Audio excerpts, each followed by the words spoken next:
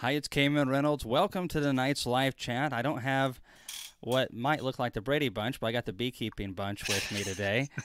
And we have a lot to talk about. It's a great time of the year to talk bees. It's awesome to see bees brooding up and pollen coming in and honey filling the supers in some parts of the country and the world. So we're going to be asking some questions of each other. I hope that you all are going to be bringing some of your questions and we can get those taken care of as well. Thanks for coming on, guys. Absolutely. Happy to be here. Yeah. So, Bob, you're a little south of me. For those of you who don't know, I'm in central, middle, north Tennessee area. And Bob, you're northeast Georgia, correct? That's right. I am south of you, but I'm also higher than you. So time-wise, how the season progresses, we may not be very far apart. I don't know. Do you have privet blooming in your area, Bob?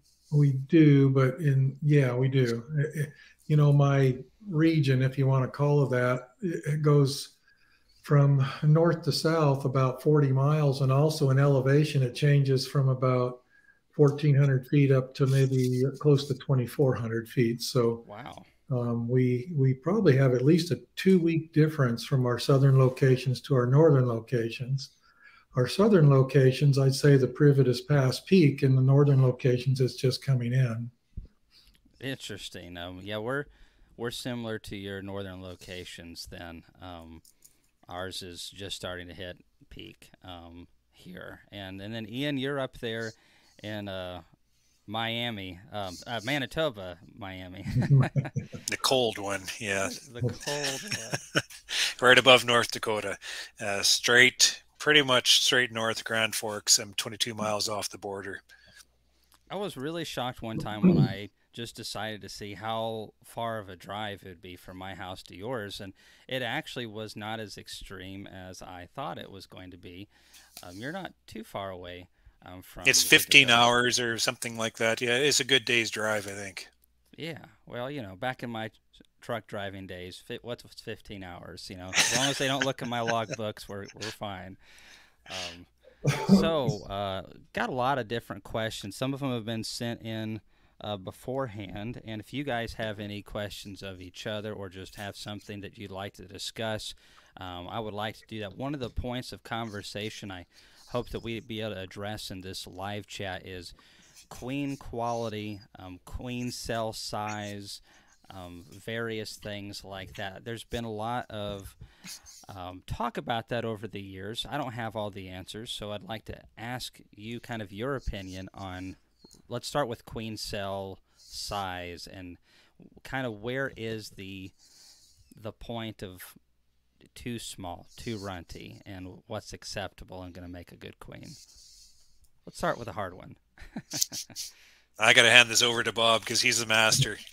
Uh, People think I know a lot about queens, but not so much, really. Too bad Chris isn't here. He could help us a lot. Um, Yeah. yeah, there is such a thing as too small, but I saw some of your huge queen cells in one of your videos there, Cayman, and I think there is a point at which it doesn't matter if they get any bigger. And those looked like they were probably at least two or beyond that point to me. Um, Yeah. Obviously, you want them pretty nice, but they don't have to be monsters. I don't know that you gain anything when they get that huge. They don't look any bigger than some that are a little bit smaller than that. When the Yeah, queens emerge out of there, and I find that almost half of the royal jelly remains yeah, after they've emerged. So um, maybe the reason the cell is so long is because they've placed so much royal jelly in there that they have to build off of it. They've gone beyond the JZBZ cup a little bit. I don't know, but um, that's the thing is I don't know, and so I just go for the biggest thing I possibly can create, and that's yeah. what kind of where I'm You at with it. can't go wrong, really, can you? Oh, you can. It can be genetic too. I'm pretty convinced that Italian bees make bigger queens and perhaps a little bigger cells. I don't know what that means. We like to think that bigger queens means higher quality, larger ovaries or whatever. But I'm pretty sure that Italian colonies will make bigger cells and a little larger queens. I think we've had some queen cells that were about a quarter inch smaller than those jumbos that I showed, and the queens performed really good after that. How? Oh, Ian's in the stream with audio only. Maybe he's got to. Oh, there he is. There he is. So he's back in. So I was visiting a commercial operation this year, and I was really disappointed in the size of the queen cells. A JZBZ cup is, I don't know, about a quarter inch or so long, and they were about a quarter inch off of that. And I was not super impressed with those cells. And lo and behold, over the last couple weeks, I've heard lots of reports, not just from individuals, but some companies that have worked with them as well, that they've had exceptionally bad issues with their packages and queens this year. And that's part of the reason I wanted to have this discussion. Is that's a big struggle for a lot of new beekeepers who really are just getting new. They don't know how to make splits like you guys, and they don't have resources and assets. So you get 2 packages, and one's bad out of the gate, and you got a brand new colony. It's hard to know what to do, and I think being informed maybe about the situation might be helpful, if nothing else. One thing I'm looking for when I'm making queen cells, like I'm going through the builder, pulling them out, and I think more so than size, I'm looking for consistency right across the board.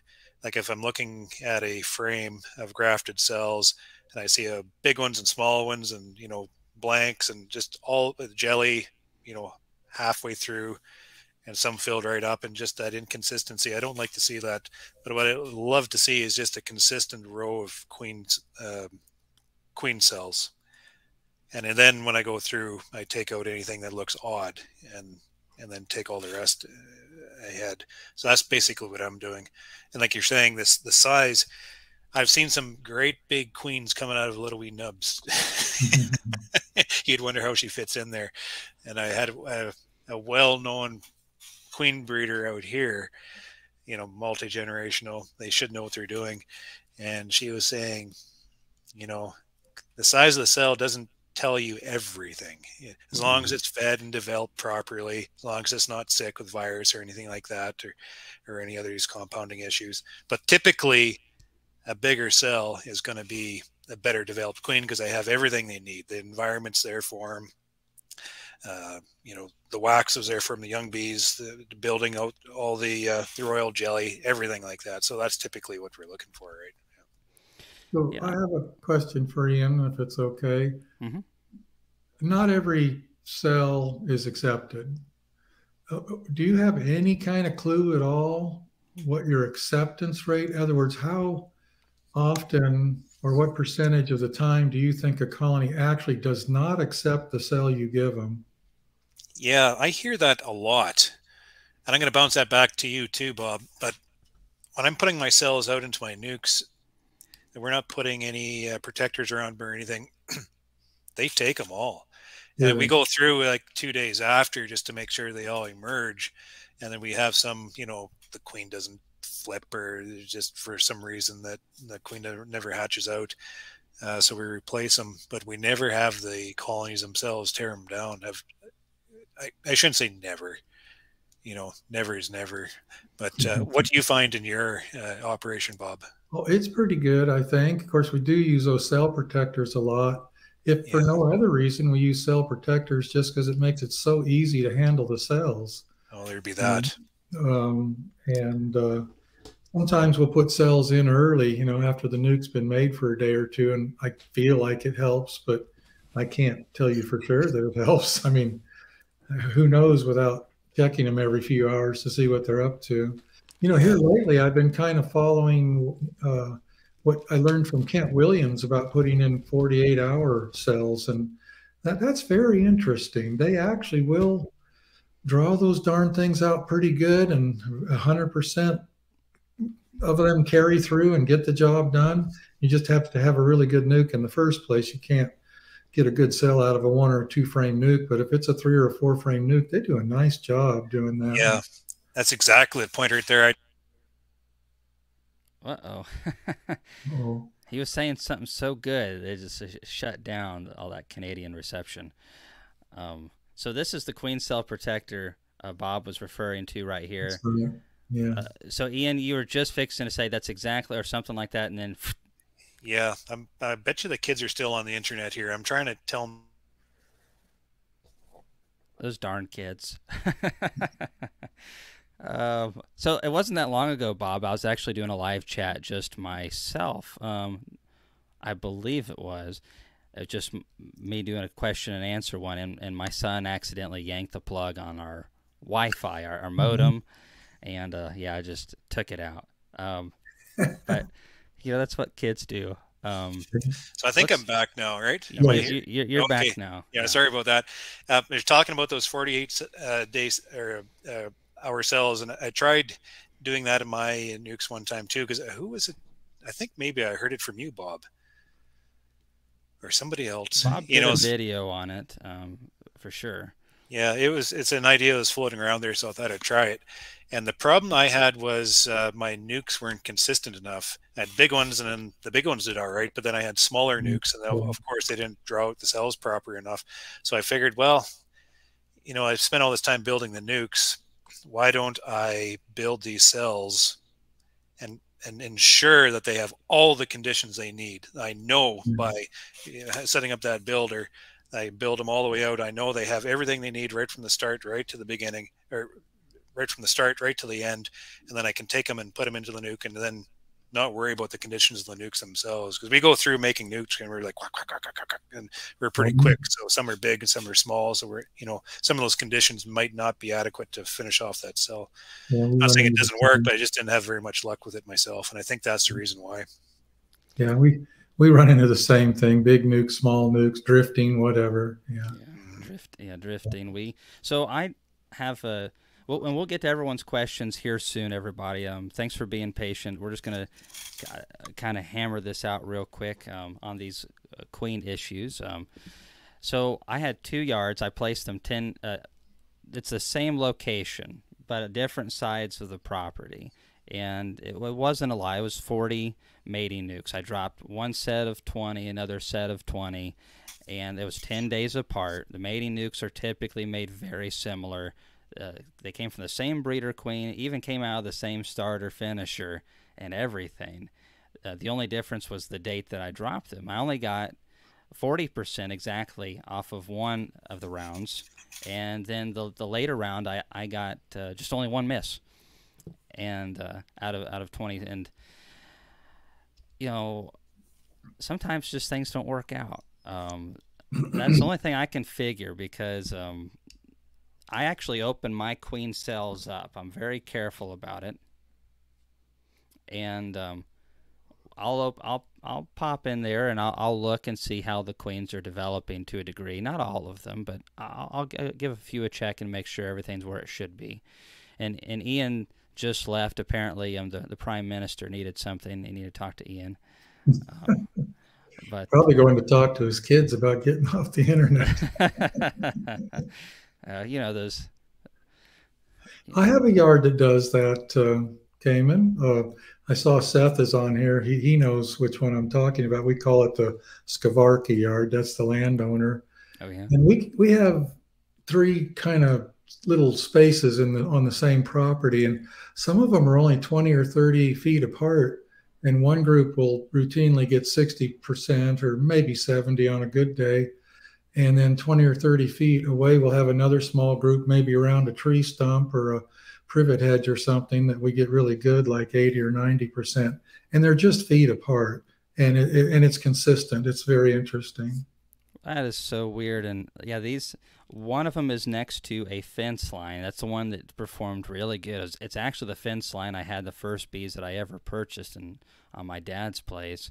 And then we got away from it because it's on a little bit of a hill, and it's just too much work hauling honey and stuff up and down. But then the other one I put down in a field of my dad's, but it's in the basically in the middle of a field, and I wonder if the grass grew too quick, and that could have affected, because we just dropped the nukes right on the ground, and the grass was fairly low when we dropped them, but the other one we weeded it and then dropped them, and there was probably a 3-inch difference in the grass height to 4 inches, and I just wonder if that could have affected queens returning back to the mating nuke. I have no clue, but regardless, these are things that have been making beekeepers scratch their heads for a very long time, and maybe it's why we're so addicted to it, is we just can't stop but try to figure all these things out, though we never will. So Seth is saying something. Well, all the ones I make take IDK. What would that mean? I don't know. I don't know what Bob's problem is. Bob, are you going to put up with employees talking to you like that? I put up with it all day long. I don't know what's new. I'm sure. I talk to Ian like that, and I don't even work for him. So, hey, Dave Dwyer just got his first nuke. So Dave's been following us for a long time, and a long-time friend. Thanks for coming on. Thanks for the donation, Dave. And also want to say a big thank you to the other folks that have donated on here. I saw them earlier, and they are... There we go. ECP. Thanks for coming on, Chris, again. What are your gentlemen's thoughts on marking a virgin queen, or should we mark them once they come back mated? What do you think, guys? Well, I don't like to touch virgins if I don't have to, and it's just me probably. It may not make any difference at all. They may be fine, but I tell my employees, I say, let's not mark them. Let's not mess with them until after they've mated. And it's just a theory. I really don't know for sure if it makes a difference. Yeah, I have a friend that marks virgins, and they seem to come back mated properly. But I'm scared to death to touch, like Bob's saying. Like, I don't want anything to do with them. That's why I manage the cells, because I feel there's a lot of things that go. You talk to Corey Stevens, though, he'll tell, relaxing, there's not as much going on as you think. But I just like putting the cells into the hive, and then have the bees care for that virgin as comes out, and feed them properly, and provide all the conditions, and pat it on his head and let it go and fly. I just don't want anything to do with that process, so I kind of shy right away from it. But Corey's changing my mind on some of that, and I'm willing to dabble into the murky waters of virgin queens.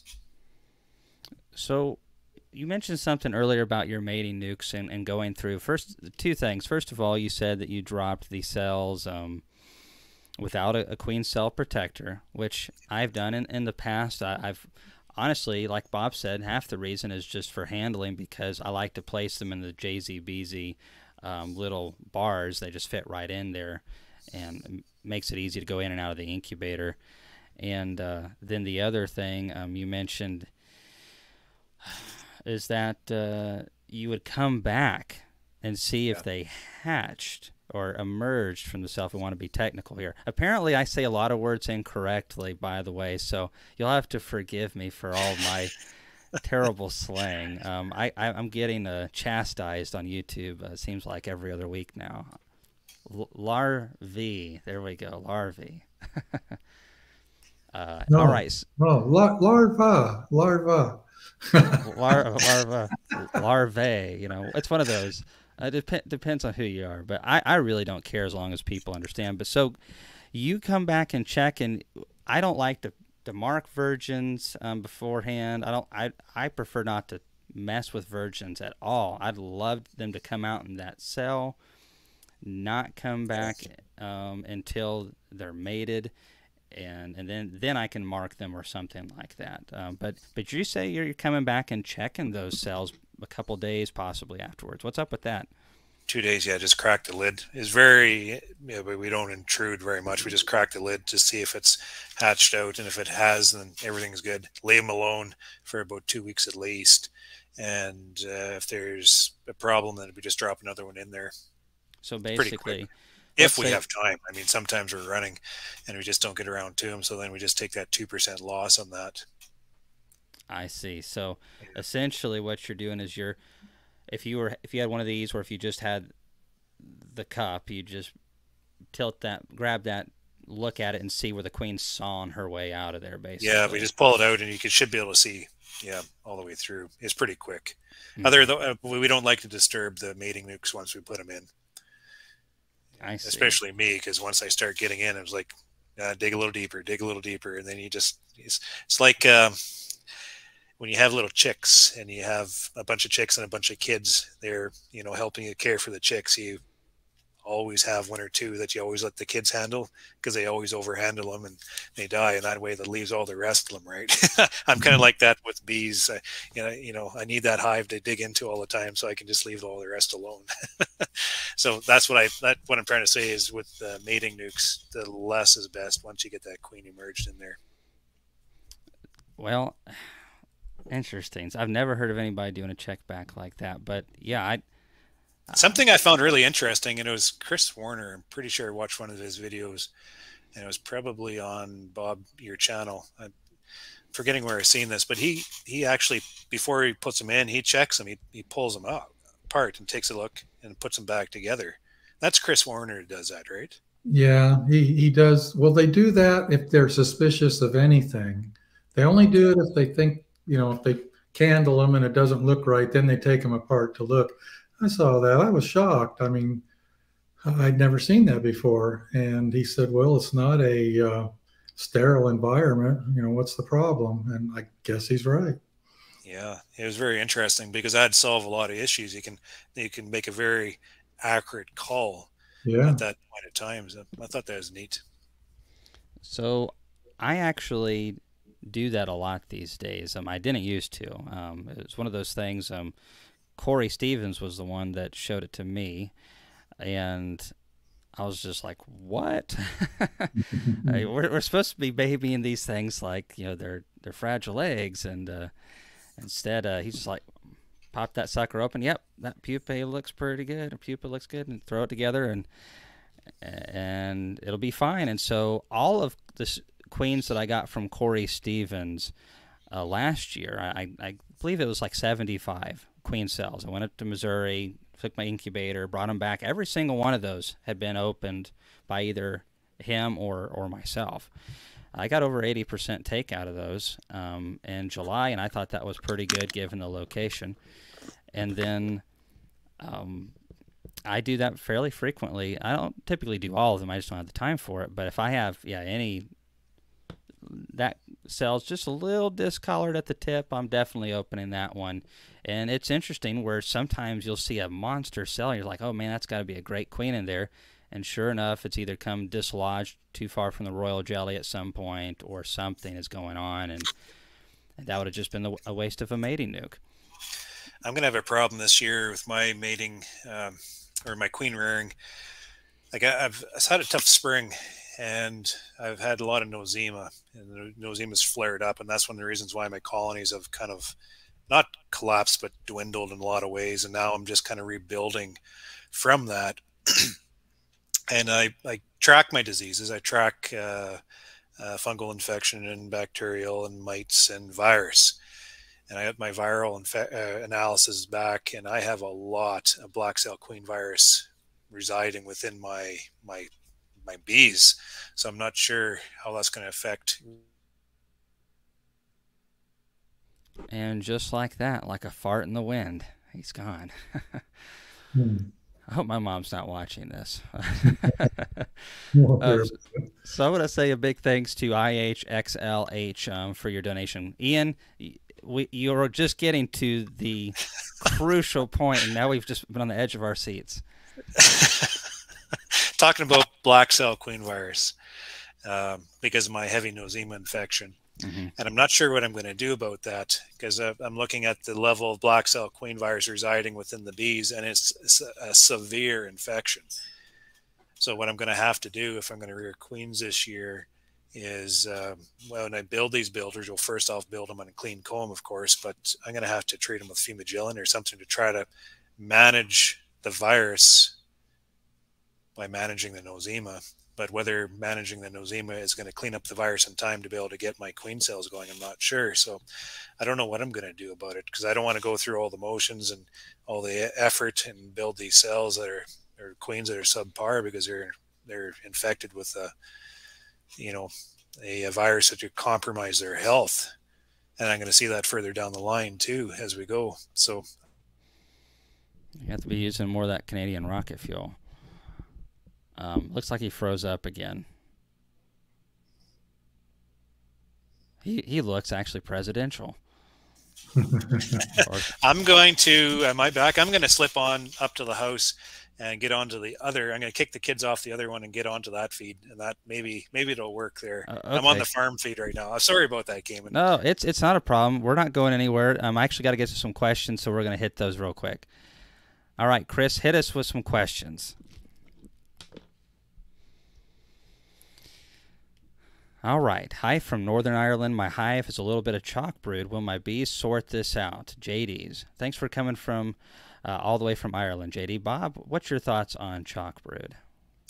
Well, there have been times in the distant past when I had quite a bit of it, and it came to what I really figured out in my situation, that is, it came down to where I was buying my queens from. I could see it just very distinct in one group of queens that had come out of I won't name names, but a fellow out of South Georgia. They just came down with it right and left.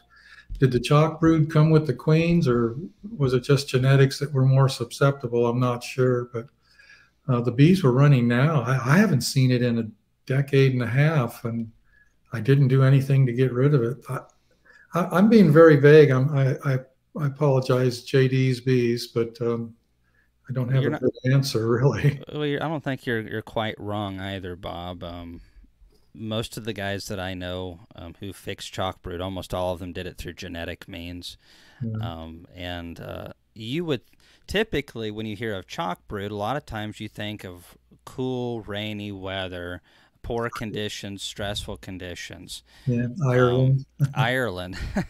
So Ireland's probably more prone to those pressures than maybe some other places like New Mexico.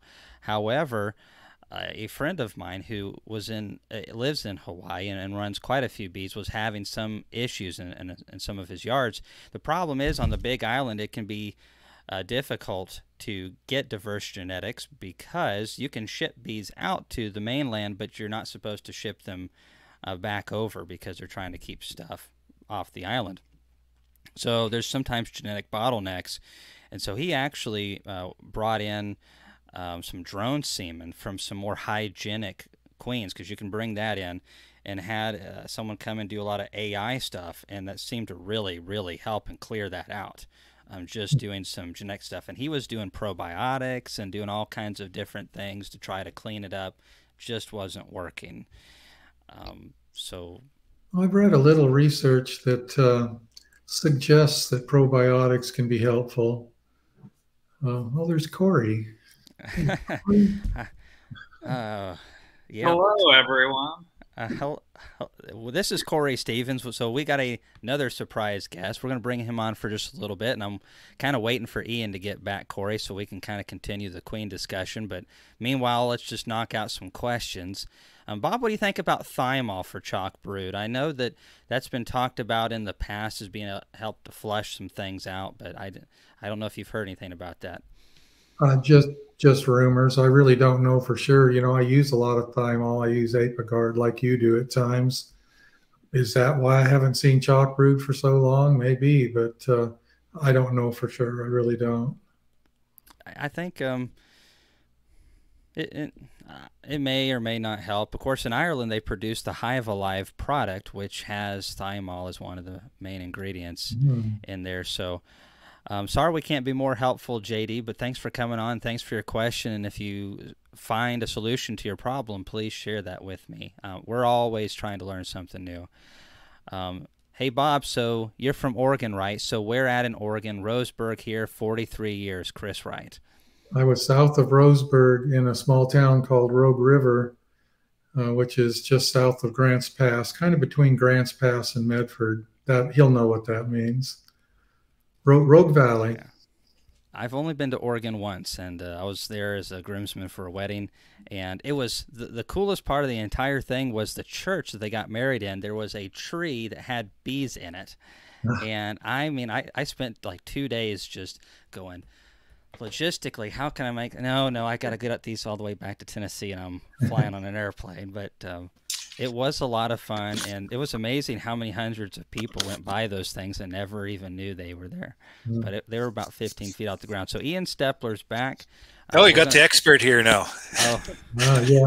Now you can ask your queen questions. Ask the queen questions. So we're going to try to bounce back and forth between some specific topics and then getting back to questions. We got a lot on queen rearing, so let's focus on queen rearing questions for now, Chris, and then we will go into general questions later. So Corey Stevens is with us. He does AI work with bees that are varroa resistant, hygienic, and all that kind of stuff. New lines of VSH, all that jazz. Trust me, I know that sounds impressive, but he's just an average guy. I am from Missouri, after all. That's right. He's from Missouri, and but I did have good results with your queens, and I have a lot of people constantly asking me, Cayman, what about the Corey Stevens queens? And begrudgingly, I have to say, yeah, they're working out great. Good. They are laying really good patterns. They don't remind me of the VSH that we tried back in the day that just pulled everything. They would just pull brood and pull brood and pull brood and just weren't super productive. The AI queen that you did for me, that one has been it's just been a constant struggle to keep them from swarming. She just keeps laying. So for an AI queen, I'm actually surprised she's laying as hard as she is. I try to keep her down to about 3 frames of brood. Good idea. That's a common problem with them. A lot of times, I'll have 2 deeps just because I want to let them run for a while and not keep up with them. And a lot of times they'll have 2 deeps with 2 or 3 honey supers on top. So if they're done right, they function just like a normal queen. But there can be a lot that can go wrong where they don't do that. So. Well, yeah, I talked to a commercial guy that I know that runs 15,000 hives, and he actually went away from buying AI'd queens because he's like, I never could get one to last more than about a month and a half to 2 months, and it just wasn't really worth the dollars I was dropping per queen. Well, that's what he said. So when this one's been doing this for me, I'm like, well, either Corey did something really, really good, or that guy's just got a source that's really, really bad. Or they could be using, some people call them SDIs or single drone inseminations, where they have a super narrow set of genetics, which is good in some ways and really bad in others. And it could be some of those that he's using, because those things are terrible to keep alive. They want to supersede them. If you got a season out of them, you're lucky. But good AI, you can get multiple years out of her if you're lucky. I mean, stuff happens. It's like production queens. I think, what would you say, Bob? Like 18 months or so. Yeah, if you're lucky. Yeah. Well, it's the same. I just count and hope on a year, and if they last 2, then I'm happy. Let's see here. We had. Let's see. We're out of AI queens right at the moment. Shabu's doing a few for me right now. They should be here in a few weeks. And right now we're actually grafting from some of our queens just straight out of our outfit. But the last ones lasted 1 year, actually, exactly 1 year. All right. Oh, sorry, Bob. Go ahead. I was going to say, and Shibu's good at it. There's nothing, he knows what he's doing. He's very precise. Yeah, that video you did with him, I really liked it. And he had contacted me prior to that, but I didn't know him from Adam. And we had emailed back and forth just because I'll, talk with anybody about bees. And then that came out, and that just made me get to know him even better. We've since hung out in person multiple times, but that was a great video. Well, so the more you get to know him, the more you'll appreciate him. He's a really nice guy. Agreed.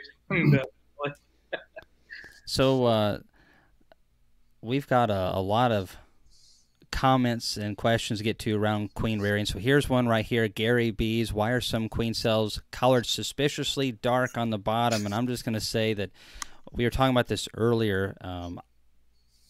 It's not necessary, but if it's a suspicious one, then as the queens go through their metamorphosis, they spin their cocoon, and that's kind of like rebar for the structure of the cell and makes them a lot tougher. And So if you wait till like day 9, definitely the longer, the tougher I think they get. And you can open them up and look down into them. Corey, you want to talk about that just a sec? Yeah, I love the discussion you guys are having earlier.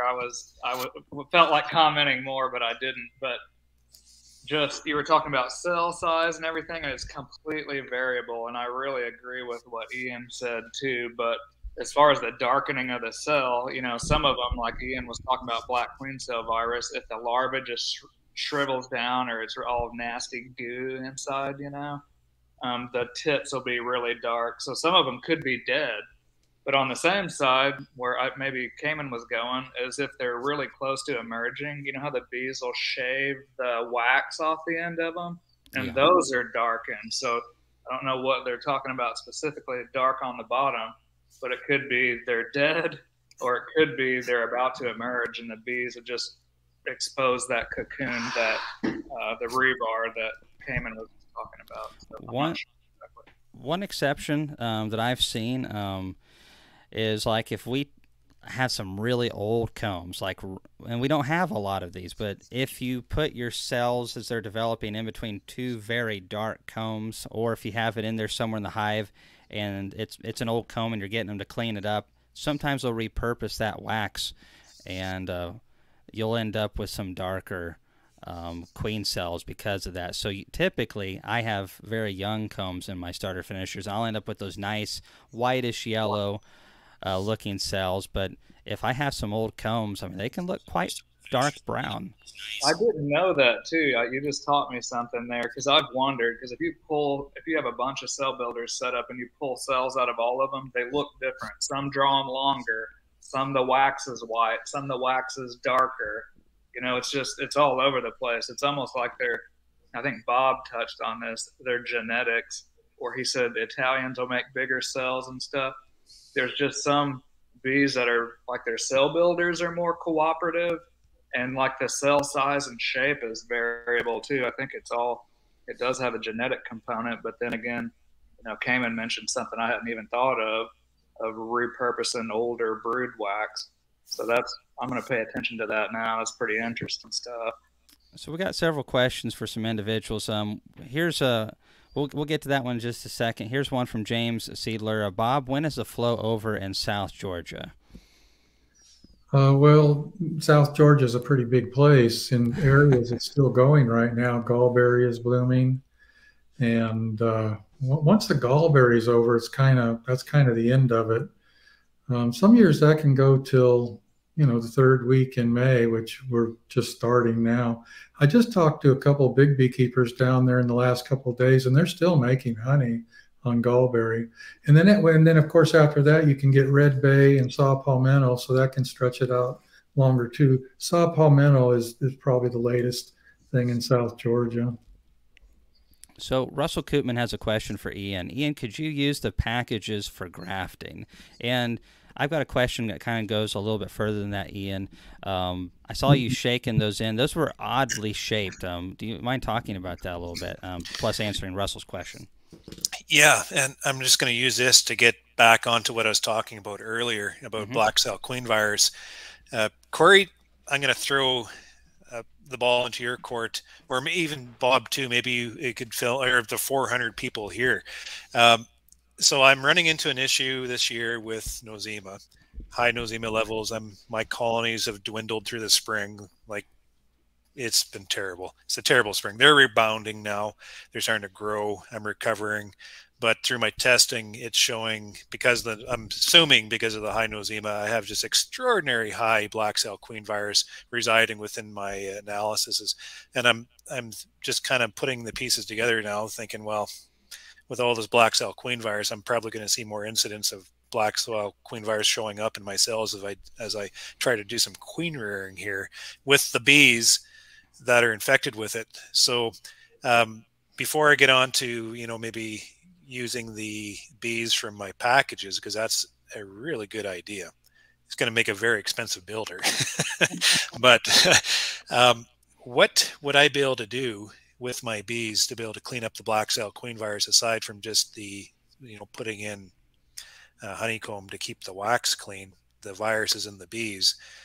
Is treating the builders with fumagillin to clean up the nosema, is that going to be enough to be able to relieve that black cell queen virus issue, or is that just going to linger and cause me problems for the next, I do a little bit of reading of black cell queen virus, and you can have outright death right off the start, or you can have lingering health issues further down the line. And it's that part that I'm scared of. Dead right off the start, at least I know that, they're out. But if it compromises their health and their quality, so I'm seeing this decreased in vigor because of that further down the line. I don't want anything to do with that. So do you have any experience or any kind of feedback or thoughts in regards to black cell queen virus? Well, I think a lot of it's nutritionally based, which makes sense that you're seeing it because they're having nosema issues, and nosema is going to affect their nutrition uptake because it's basically their guts are infected. So I don't know about the Fumagil.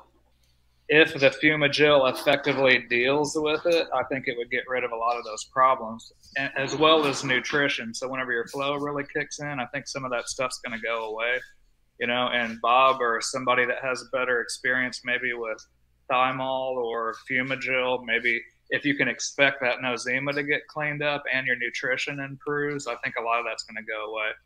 And Bob could speak to more about that. But I can just say, even I'm not having nosema issues, but you can tell from week to week, like our spring here has been so unpredictable. Everyone was saying it was going early. And so it starts to take off. Queens look great. Take is great. Drops off for a week. Robbing. Take goes to crap. You start having more culls, more viral or bacterial issues. Because like Cayman says, I open all of mine up. Like do not take a conventional approach. I want to see every single one of them before they leave. And occasionally stuff happens, but anyway, so just nutritionally related from week to week, you can see a difference in queen cells. And that's why Caymans look so nice and big, is because he'll tell you probably there's a flow on, he's feeding them really well, and they're not nosema issues. There was too many bees in there. Yeah. There was Canadian rocket fuel plus a good pollen flow. There was everything going right for those cells. I mean, so you can't ask for more than that. And some people are like, well, why'd you bother even feeding a pollen patty? Well, because things can go wrong. Just throw it in there. I like to overbuild too. Well, Ian, somebody's asking about terramycin, and it may not be a bad idea. I don't know what your so what would that be exactly targeting then? I understand the fumagillin because that antibiotic is targeting the nosema, right? And you're making a link between malnutrition and black cell queen virus, which is very interesting. And that's assuming it is exactly black cell queen virus, because occasionally there's bacterial issues too. So the thing with terramycin would be, if it is truly black queen cell virus, it may do nothing because antibiotics don't attack viruses. No. So, Bob, do you have any comments on the Fumagil or Fumadil and terramycin? Not on Fumagillin because I've never used it. The last time I saw something that I thought might be a nosema problem, I was living in Oregon almost 40 years ago. Since moving to Georgia, I don't use a microscope like Ian does, but I've just seen no reason to think that I had it at all. So I've never bothered. It's such a detriment there. His bees can't get out and defecate, and that's the problem. Yeah. So here in Georgia, it's just not a problem. You too, Ian, Cayman, you don't have that problem. Corey might have a little bit of it. I mean, they still, we'll hit sub-zero temperatures. I'm talking Fahrenheit here. Sorry, Ian. My brain does not convert Celsius. But, I mean, they can still get out in January often. Yeah. So they're not 6 months confined or 4 months even. I would like to talk about terramycin just a minute. I'm in the middle of getting really educated on something that I think is brewing right now. I've got a new friend. Actually, I've known him for 3 or 4 years. Is Jorg. I can't pronounce his last name or remember it properly. He's in charge of the veterinary thing over at the University of Georgia. Very, very smart man. And we've been talking about terramycin and European foul brood and things like that a lot lately. I am absolutely convinced that there's a storm brewing on the horizon that very few beekeepers know anything about. He's finding bacteria that is resistant to everything, literally. Tylosin, lectomycin, terramycin, and he's seeing samples that have so much bacteria in it, off the charts, stuff he's never seen before. And I've talked to several beekeepers in Florida and Middle Georgia who are suddenly dealing with a lot of European foul brood, and they're having to just pour the terramycin in or tylosin in or whatever. A friend of mine in Florida is using lectomycin now because terramycin doesn't work anymore. I think we got a serious storm brewing, and people have no idea it's coming. And Jorg believes the answer comes down to nutrition and probiotics. And I listened to a lecture by a pretty smart lady in North Carolina last year, and her research showed that probiotics seem to have very little, if no effect. Her opinion was that it was a waste of money unless the bees are compromised somehow. And of course, compromised means, pesticide exposure, fungicide, whatever. And Jorg and I have been talking about this idea that, beeswax is loaded with chemicals, and our bees are compromised in a way that we don't understand. And I think we got a toxic soup going on. And anyway, I hope to put a video out with Jorg. I want to go over to Athens, Georgia, and interview him on camera. He's very smart. See if I can get some. I can't talk about it intelligently enough to explain all this stuff, but he certainly can. And I'm going to try to get him to explain to us and, put it out on YouTube, make people understand a little more about this antibiotic situation. It's dangerous. In the long term, it's not an answer. His opinion, and I agree with him, is that we're headed for troubled waters. Well, the reason I didn't use it is because, most people put it in syrup or in a candy of some kind. And the thing is it's mobile. And a lot of my stuff I split to the 4 winds after I've raised queens out of it. And so I don't know where it goes. I can't keep track of it, and that bothered me. So I never messed with it. But I don't remember the last time I've used the stuff myself. We just have a surveillance program, and we try to call our combs, but it's been a long time since I've used it. Well, I try to keep my nest, or sorry, Bob, I stepped on you. No, it's okay. You go first. I get a lot. I put this on YouTube. I show everything I do, and people ask why I do that. But so I'm bringing these packages in to replace some of my dead stock, and they're, why are you buying packages? Why aren't you buying nukes? Nukes.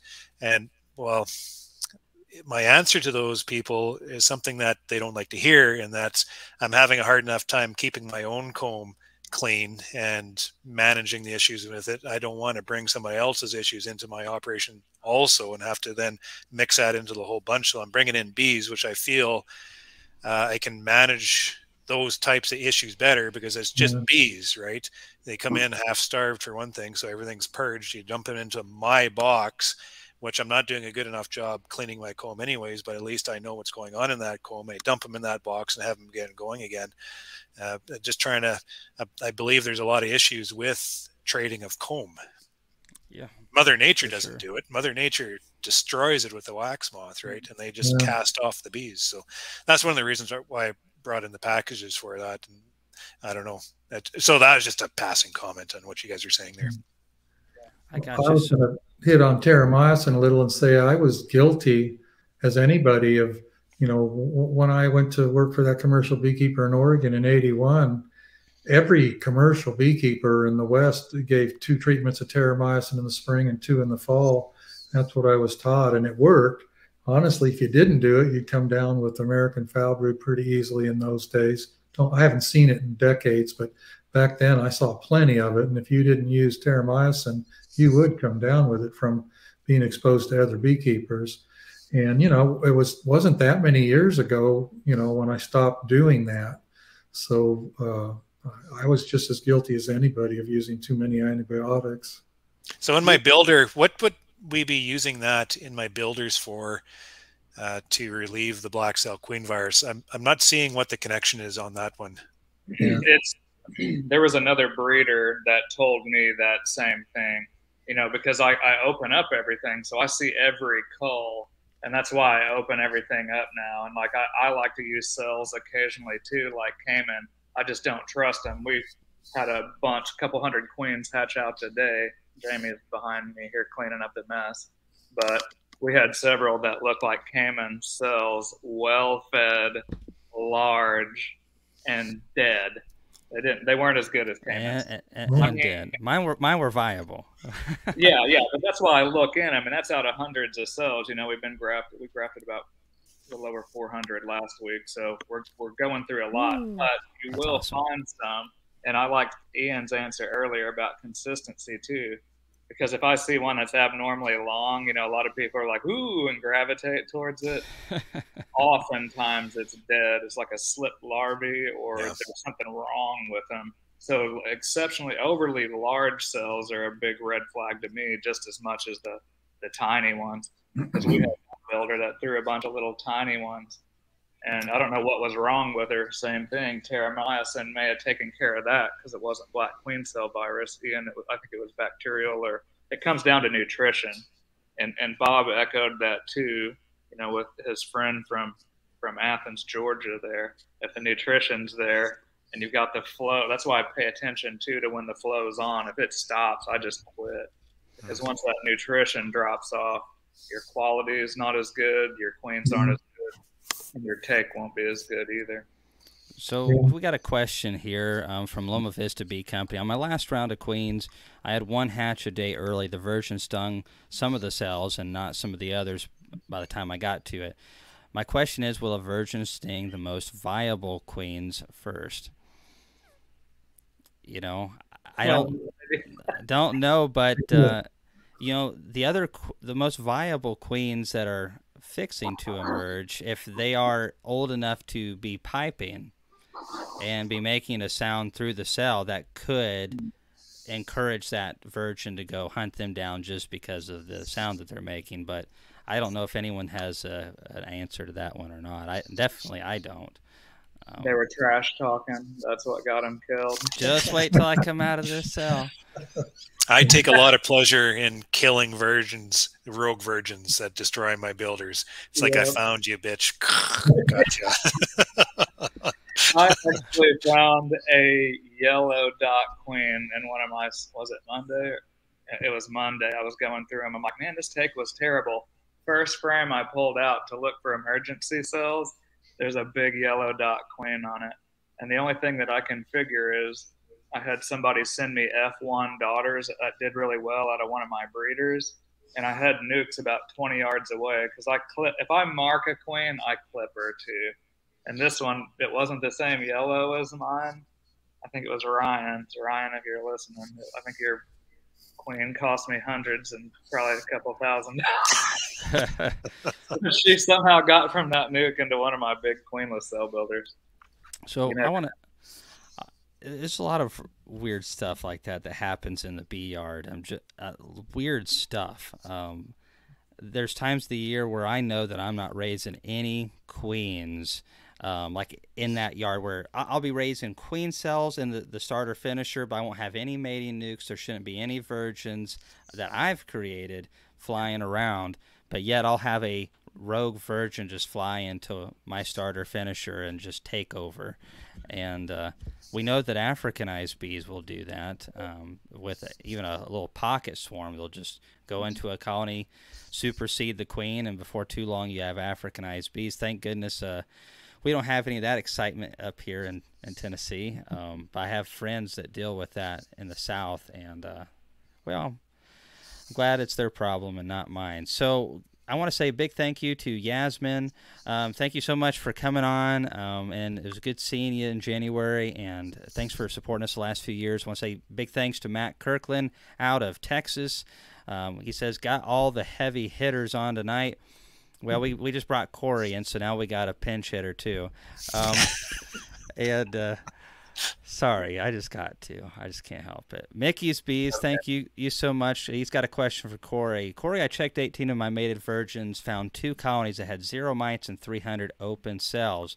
Would you consider that a 4 on the Harbo score? None have been treated since I purchased. They were mated 11 months ago. Yeah, I would say so because I mean, even if you score it, basically, if you look at Harbo's score chart, it's 0 and 200 bees. So yeah, that's definitely would be a 4. Especially, and that's the thing is, as long as it's got a mite load or had mite load exposure, that should be an accurate score. You know, I trust John. He's got a PhD and a lot of experience I don't have. You know, I just go with what he says. But if you're going with what Harbo says, that would definitely be a 4. So why don't we go around with this question right here? This one's from Honey and the Coop. Sorry, Chris Medeiros. And I want to say big thanks to Chris. He's the guy doing all the stuff behind the scenes. He makes a lot of this stuff happen and does a ton of work for Hive Life. So we owe Chris a lot. But anyways, I go off script a lot, and Chris puts up with me.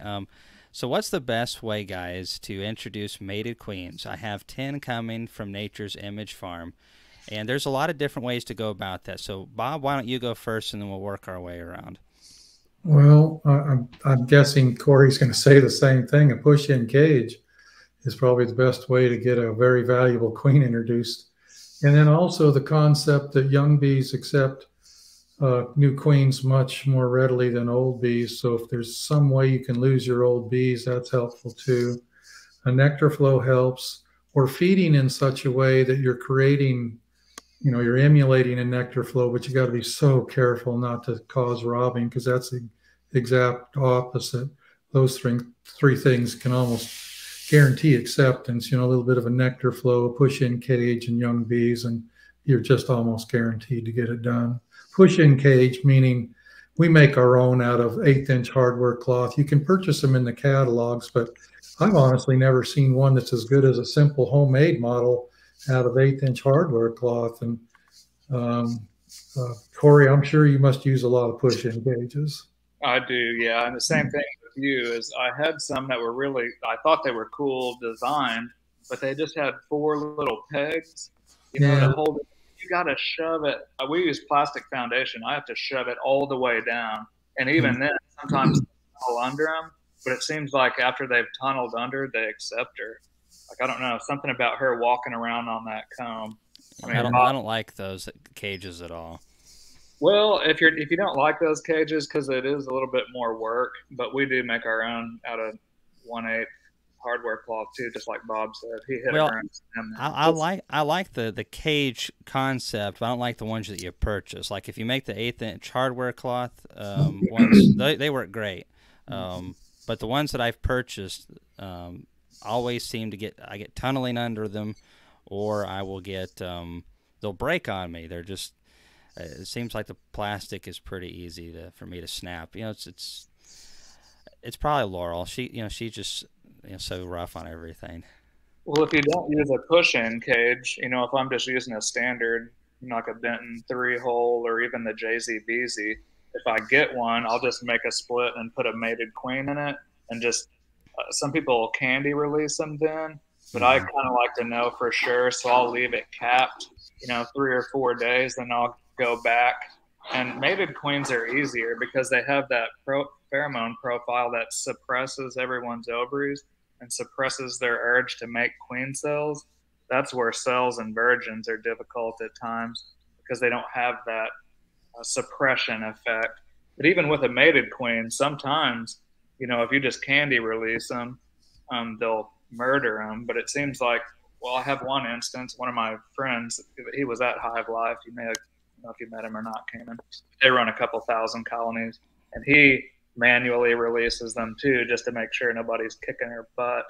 Whenever he turns them loose, he waits. Sorry, that goes right into something that Ian talked about. I'm sorry to cut you off there, Corey, but so manually releasing. I know that one time Ian was commenting on Bee Source, and this goes back about you manually releasing them because queens were so expensive it was worth it to take the time to release them by hand. Do you still do that?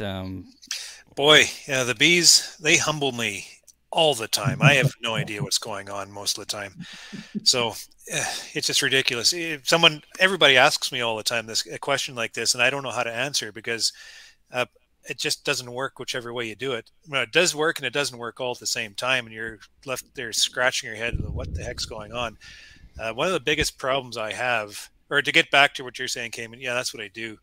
Um, I put the cages in, and either I come back in 2.5 days and pop the cork lid, eat the candy, or I release them in about 4 days, and it seems to work very well. But that's not the problem I have. The problem I typically have is emergency cells being built within the nuke that we're building, regardless like you can understand the emergency cells being built if you leave that nuke for, a while being queenless. So of course they're going to start making them. So then you got to take care of them. Whether you make them up and you put a queen in there right away, they shouldn't be making the emergency cells. Am I just, not knowing what's going on, or do you guys go through and hunt these emergency cells as you're trying to introduce, or what's going on? That's where I was going with that one story. Is he put it in there, went back to turn it loose. They were trying to kill her. They made cells. He held it again. They made a couple crappier ones. Still wanted to kill her. Now nobody's going to go through this much work unless you really want to save a queen. The third time he went back, they had nothing to make a queen cell out of, and he manually released them. And they're like, "Oh, we're happy to see you this time." So it changed, but those cells, that's where I learned the hard way with breeders and with virgins. That's how I figured out the virgin intro thing. Is I was trying to explain it to Bob. I think he thought I was a nutcase at Missouri State Beekeepers. I hold them until like 7 days from when a split is, but I leave her in there. And if you take all those queen cells out, this is with a virgin. You could do it with a mated queen, but I don't think you'd want to hold her that long unless they are making cells. You would have to hold it 7 days, 6 at the earliest, cut all the cells, and then their attitude towards her should change. But that's where I figured out the virgin intro thing, because a lot of times I just want to reject the heck out of them because they make cells, just like some of the mated queens you were talking about. Well, they would still feed her most of the time, but if I would wait 7 days and cut all those and then candy release them even, you don't even have to manually release them. The take would go so much higher, but that's their only option. They have nothing to make a queen cell out of. But most people don't wait 7 days and come back, so anyway. Yeah, that's a lot. Yeah, listening to you talk about that, and we've talked a few times about it too, and you're almost starting to convince me to maybe do something like that. But it's a lot of work too, right? Then you're going through, like right now we're requeening some colonies, and I'm just pinching off the old one, putting the new one in there, and going to come back and just pop it open. Hopefully everything works. But inevitably there's going to be emergency cells and some of those coming around. So that's kind of why I shifted off. Not why, that's not the reason why, but one of those many reasons why I quit using mated queens coming in, because I was spending a lot of money and I felt like I was seeing a lot of compromise there, or casualties there. So then I started making my own cells, and virgin solves all problems, right? You put a virgin cell in there and she'll kill all those emergency cells. And it's everything's just seemed to work a lot better when I shifted into dropping queen cells in instead of mated queens. Do you think it's queen quality? Do you think because it seems like your method's spot on? Do you think? That might be it too, and that's another reason too. Maybe there's a bad batch of queens that comes through that gets damaged in shipping. There's a lot of problems that happen between the beekeeper who do absolutely spectacular work, and they can talk circles around what we're talking about here. Just such high quality, but what they're doing and what I'm getting isn't the same thing. So something in between is happening, I think. And you get good ones come through and you get bad ones that come through. And I think it's a transport. Yeah. So I think the best queen is the one that never sees a cage. That's just my opinion on that. I mean, if you're going for like over 1,000 queen average or 100 queen average, you can get some really good queens in cages. But the problem of it is, I don't know what they're in Canada. I'm sure they're not cheap. But if you order 100 queens and you lose 10 of them due to random things. Maybe they decide to raise a virgin or whatever. Maybe shipping was rough on a couple of them, and you pay 40 Canadian dollars or whatever it is, 30 Canadian dollars, whatever, and for that queen, and you lose 10 of them, well, that hurts. But if you lose 10 queen cells that you made yourself, well, that doesn't hurt quite so much. And yeah, that's just it. Bob, what do you do when you make your nukes and you're for sale? You put a mated queen in there. Are you following through in 5 days to disturb that nest to cut down those emergencies, or do you even have trouble with that? No, we don't do anything. One thing we might do some of the time is we'll put a piece of masking tape over the candy and then punch a very, very small hole in the masking tape, like something like the end of a frame nail or something. And that'll buy you another day, maybe. I've never gone back to see just how long it takes them to chew through the masking tape, but it's obvious that it takes them a while, because in a compromised situation, we always have better luck when we do that. It buys you a little more time.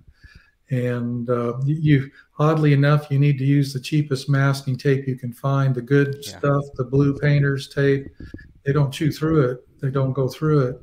And the reason you have to poke a hole in it is so the bees realize there's sugar candy on the other side, because if you cover it with just masking tape without a hole, sometimes they don't chew through it at all. You come back 2 weeks later and it's still covered with masking tape. And I found over the years that can help quite a bit, actually, that masking tape trick. It's nice to know that other people are struggling with different issues throughout the year. I know, because queens is one of those things that constantly makes me scratch my head, and also getting splits to work out. And I look at it as a kind of a certain degree a percentage game. So getting to some of the questions, Cameron Martin, I want to say big thanks. I'll get to the Wildwoods next. Cameron Martin, thank you so much for your donation again. Actually, it's the other one. In my experience, that packages will draw comb lots faster than nukes. If you can get a clean package with a really good queen, they perform really well. I think in Georgia and some of the packages that I've seen in the past, the bees typically are really clean. It's the queens, as you're rolling the dice on, did you get a good one or not? And there's a lot of queen issues with packages that I've heard in this region this year. Cameron Martin's other question was, I raised my first queens and was off one day and they started to hatch in my incubator. What do you do if that happens? I had 4 of them die after putting them in queen cages. So that actually happened to me this year. I actually messaged Corey and was like, I've got some virgins running around in my incubator. What do I do with these things? So why don't you go first, Corey, and then the other guys can chime in if they want to.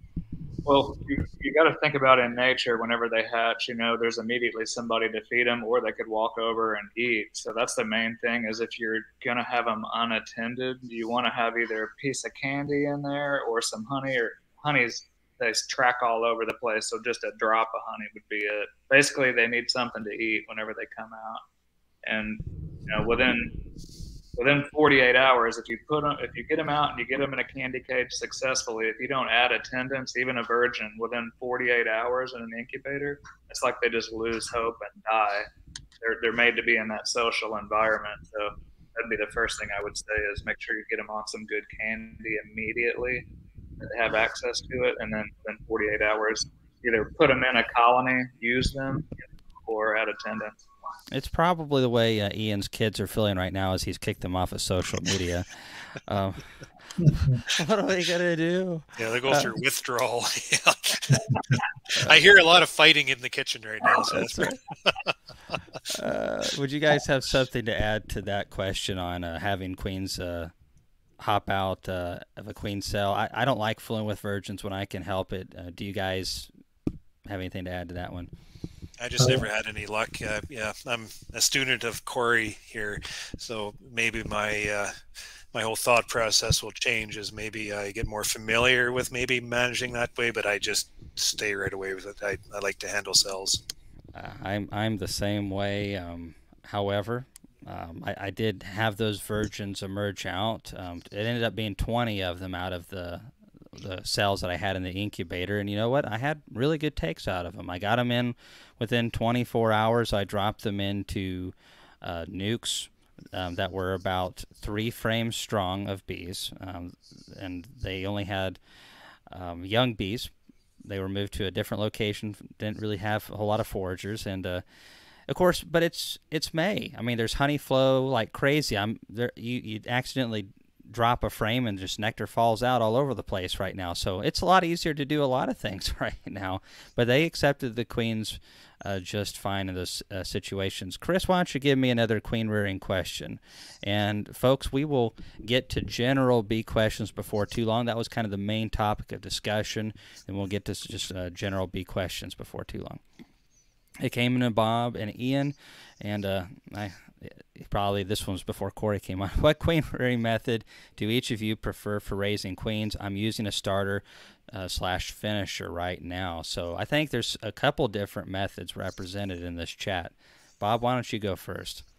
Well, I guess what I do would be termed as a starter slash finisher, where we use the same colony.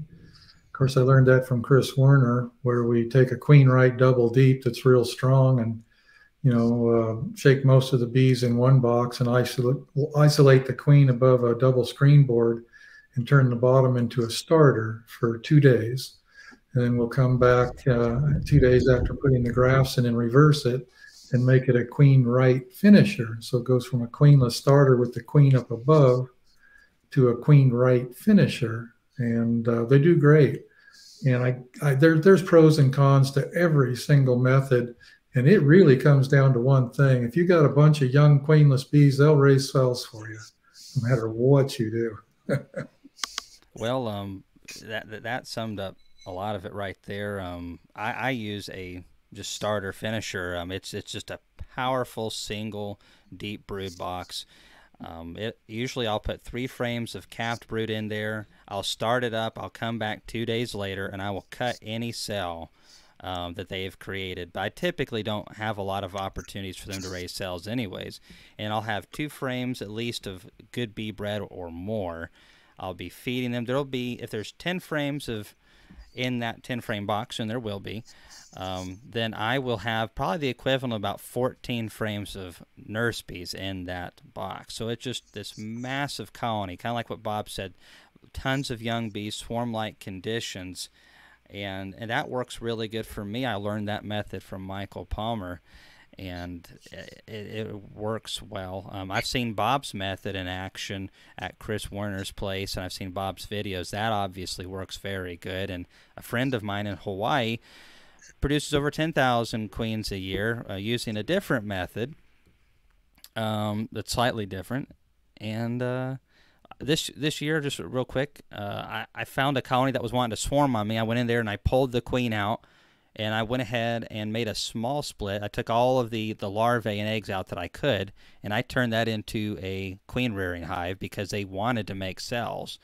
And they actually did phenomenal on making cells for me because they were so powerful and they had the desire to build cells because they were in the swarm mode. And I got that from GM Doolittle, who kind of taught us all about grafting queens back in the day. Ian, what kind of system do you use? Yeah, I keep it really simple and then make it really complicated all at the same time. I just have like a queenless builder, and I do everything in that queenless builder. I find the magic number of bees is 10 pounds of nurse bees in there. That I fill it right up, and I rotate my graft through every 4 days. Yeah, it's a lot of bees, but I need a lot of queens churning out in a small amount of time. So I just get this queenless builder going, and then I just rotate the graft through there every 4 days just to keep her going. So that's what I do. Yeah, of course, Ian's got some really good videos on that. Bob's got videos on his system. Corey, have you got any videos on your system? I've got one where I just kind of described how I find cell builders. You mentioned earlier finding one that was swarmy and using it. That's what I do. Is I just go through my big double deeps and usually crack the top box and look for queen cells. As soon as they start making queen cells, I just remove the queen out of it. Move her to a nuke if I want to keep her, and then take any of the queen cells out, and then I'll do 3 rounds into that. So like the first week, they'll make some emergency cells sometimes, but usually I get a good take out of it. The second week I go back, take the cells out, and just graft. And the third week I just switch grafts out, and then I'll requeen them. So basically I'm just jumping around to where all my colonies are wanting to swarm. Those are cell builders. But it's similar to what you all are saying, just large queenless starter finishers is basically what I'm using. Yeah, bee age is important. What you just described, I used to do something like that, and I found after 3 rounds that they weren't doing so great unless you were constantly putting in young bees or hatching brood. Maybe that's what Cayman's doing. I saw that you mentioned you got 5 rounds in a row. I was wondering if you were adding bees, Cayman, or brood or something to keep them young. Yeah. Yeah, we will add good frames of capped brood periodically. It's those nice brick frames that we'll find on a colony that they probably need pulled back a little bit, so we'll swipe that capped brood from them, and we'll plug those in periodically, and we'll also, usually by the 3rd week, they're in a different location. 14 days to 20 days, they'll stay in the same location. By the 3rd week, we will move them to a different location, and then we'll put a small nuke with a good queen there, and they'll get all the forager bees. And so they get a big boost, but we're also getting rid of some of those old bees, move them to a new spot, so we can kind of see how many young bees do we have that way. And it's not probably the best way to do it, but I've gotten several hundreds of queen cells that I've been very happy with them. Sometimes I wish that they'd go and get mated and come back a little bit more effectively. That 40% take kind of hurt my ego there on that one group. So there was a question down here. I used to purchase queens from Ferguson Apiary in Canada. They say the U.S. will not allow them to ship to the States anymore. Anyone have any idea why? So Ian, you want to talk about this tedious topic? It's biosecurity. Yeah, I don't want to get too much into this. It leads to another conversation, but yeah, I don't know. Nothing makes any sense to me. Sure. Well, you're a farmer. Corey, have you been able to? Have you got your? Or maybe I'm putting you in the spot in front of everybody. That's okay. Here. Yeah, that's okay. Are you? Have you got your Africanized testing back yet? No, I have not. But what you have to do is you have to have DNA samples from your breeders that say there's no Africanized. So I don't know where Ferguson's at. Maybe they're in a compromised zone where there's no. They're in Ontario. Yeah, and he can't ship down to the States. We can't ship into the States. Yeah. I see what you're saying. From that, I'm just trying to deviate off that question because I don't want to get into exactly that. But have you been able, or repeat what you said? Have you been able to pass that test? I haven't passed it yet, but I don't have any reservations about passing it. We just have to get, it's going to Purdue University. We reached out to Crispin and them in the lab, and they told us, here's what you do. Send them in, in alcohol. We have to do it the same season. Yeah, we have to do it in the same season, is what Jamie's saying. Oh, okay. And then you've also got to be in a blue zone. Like, have you seen those maps? Someone may have posted on your chat where it shows you're not in an Africanized zone. You're right on the edge of that, though, right?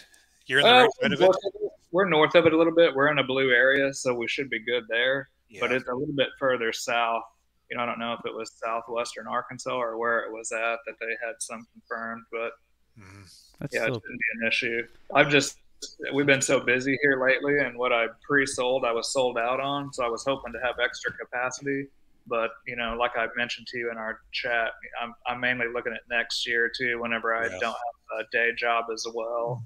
I want to have all that tidied up. So, So here's a question down here from Pat Gooch. I'm setting up a 5-frame starter finisher tomorrow afternoon. How long would you wait to introduce a graph? So 5-frame starter is a video that we have on our YouTube channel, a couple videos, and it's similar to the process that I use for the 10-frame hive, which is what we use for our making nukes and increased colonies, and really the only difference is it's half the size, so it's not as productive, but it definitely works. If you're a small sideline or hobby beekeeper and you're wanting to get more control on either genetics or just have what I feel like is a better queen, because I think you can raise really good queens in your own backyard, is use a 5-frame nuke, and you don't have to have any brood in it. It can be one frame will be the graft frame, and then you'll have 2 frames of bee bread. I like to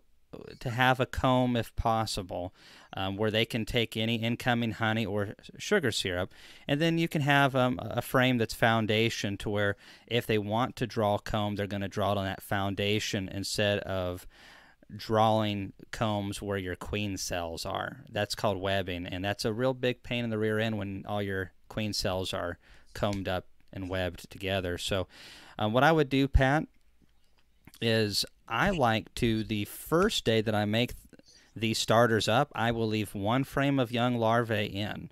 And so I don't graft the same day. I used to do that, but my first round was never stellar, it seemed like. And so I would leave a frame of larvae in that 5-frame nuke setup, or a 10-frame queenless starter finisher. And then I would come back 24 to 48 hours later, pull that frame, and then put my grafts in.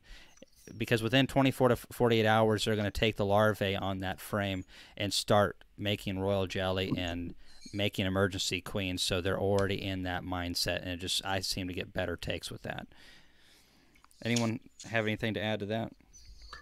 Well, most colonies wait at least 8 hours to start emergency cells, and they can take as long as 24. We always make our cell builders up one day and graft into them the next day. So that fits along your reasoning of 24 hours, and that works pretty good. That's a good point to make. I wasn't sure if there was any research behind that or not. I just noticed that my second takes were always superior, and I'd heard through talking to beekeepers that knew more than I did that a lot of times if you put it in immediately, the takes aren't quite as good. So I'm just like, you know what, wait a day, let them kind of figure things out, and then give it to them. Let's get to a few more queen questions. This is an important one I wanted to address. Does the size of the queen matter? Are large queens better than average-sized queens? So take that one and run with it. I love the great big ass queens because they don't get through the excluder. Those little skinny bitches, they always cause troubles. Carrie, she just hates them. She'll pinch off those skinny ones just because it causes grief. A practical reason. Discrimination against skinny queens. But that is an interesting point. There always is in the operation a couple queens that are slender enough to get through that excluder, and I'll go and look at 4 or 5 mediums, and I'm like, oh man, I've got a lot of honey I'm fixing to pull off of this one. And then you pull 2 or 3 of them, and there's brood in them, and doggone it, that queen slipped through the excluder. And sometimes you'll have a queen down below the excluder, and you'll have a daughter or a different virgin that's moved her way up. But getting kind of back to the quality, though, typically it's perceived that bigger queens are better. I think probably with queen cells there's a little bit of play there, but I do like those big queens that like to lay. I think Bob mentioned earlier, didn't you, about the ovary? They have them having bigger ovaries and being able to lay more. I thought you mentioned that. I mean, it seems to me like if they're physiologically bigger, that they would have bigger ovaries, and it seems like those just lay harder. Maybe it's my imagination. No, I think you're right. Just casual observation, no real research on my part over the years. It seems like a reasonably good-sized queen does better than the skinny ones, like Ian was mentioning. You do see puny, skinny queens doing a good job sometimes, but I think the overall average, if there was some way to measure it, I think the bigger queens average better production. I think Randy Oliver did a trial on that, and he determined that is the better sized queens were the most prosperous. Yeah, I would go with that. Yeah. Well, and especially I think in areas where you have a very long brooding season, where your bees could be brooding 11, even 12 months out of the year, I think it would be more critical maybe than anywhere to have queens that have larger spermathecas and ovaries, because now we have the possibility of being able to have more, which means they can lay longer, probably. But we marked over 170 queens this year. We sold some nukes, and had a bunch of folks wanting marked queens, and I've never agreed to marking this many queens before, and I never will again. That was the gift. They were good sized nukes too. I mean, so finding those queens in like 4.5 to 5 frames of beads was we totally were able to do it. But gosh, however, there was but after you grab them so many times by the thorax, that's the way I grab mine to mark them. I'll just grab them by the wings with my right hand, and then I will take my left hand and get around the thorax and mark it with my right hand. That's how I do it. And but after doing that so many times, it was interesting. After a while, you could feel a diameter difference between some of those queens in that thorax areas.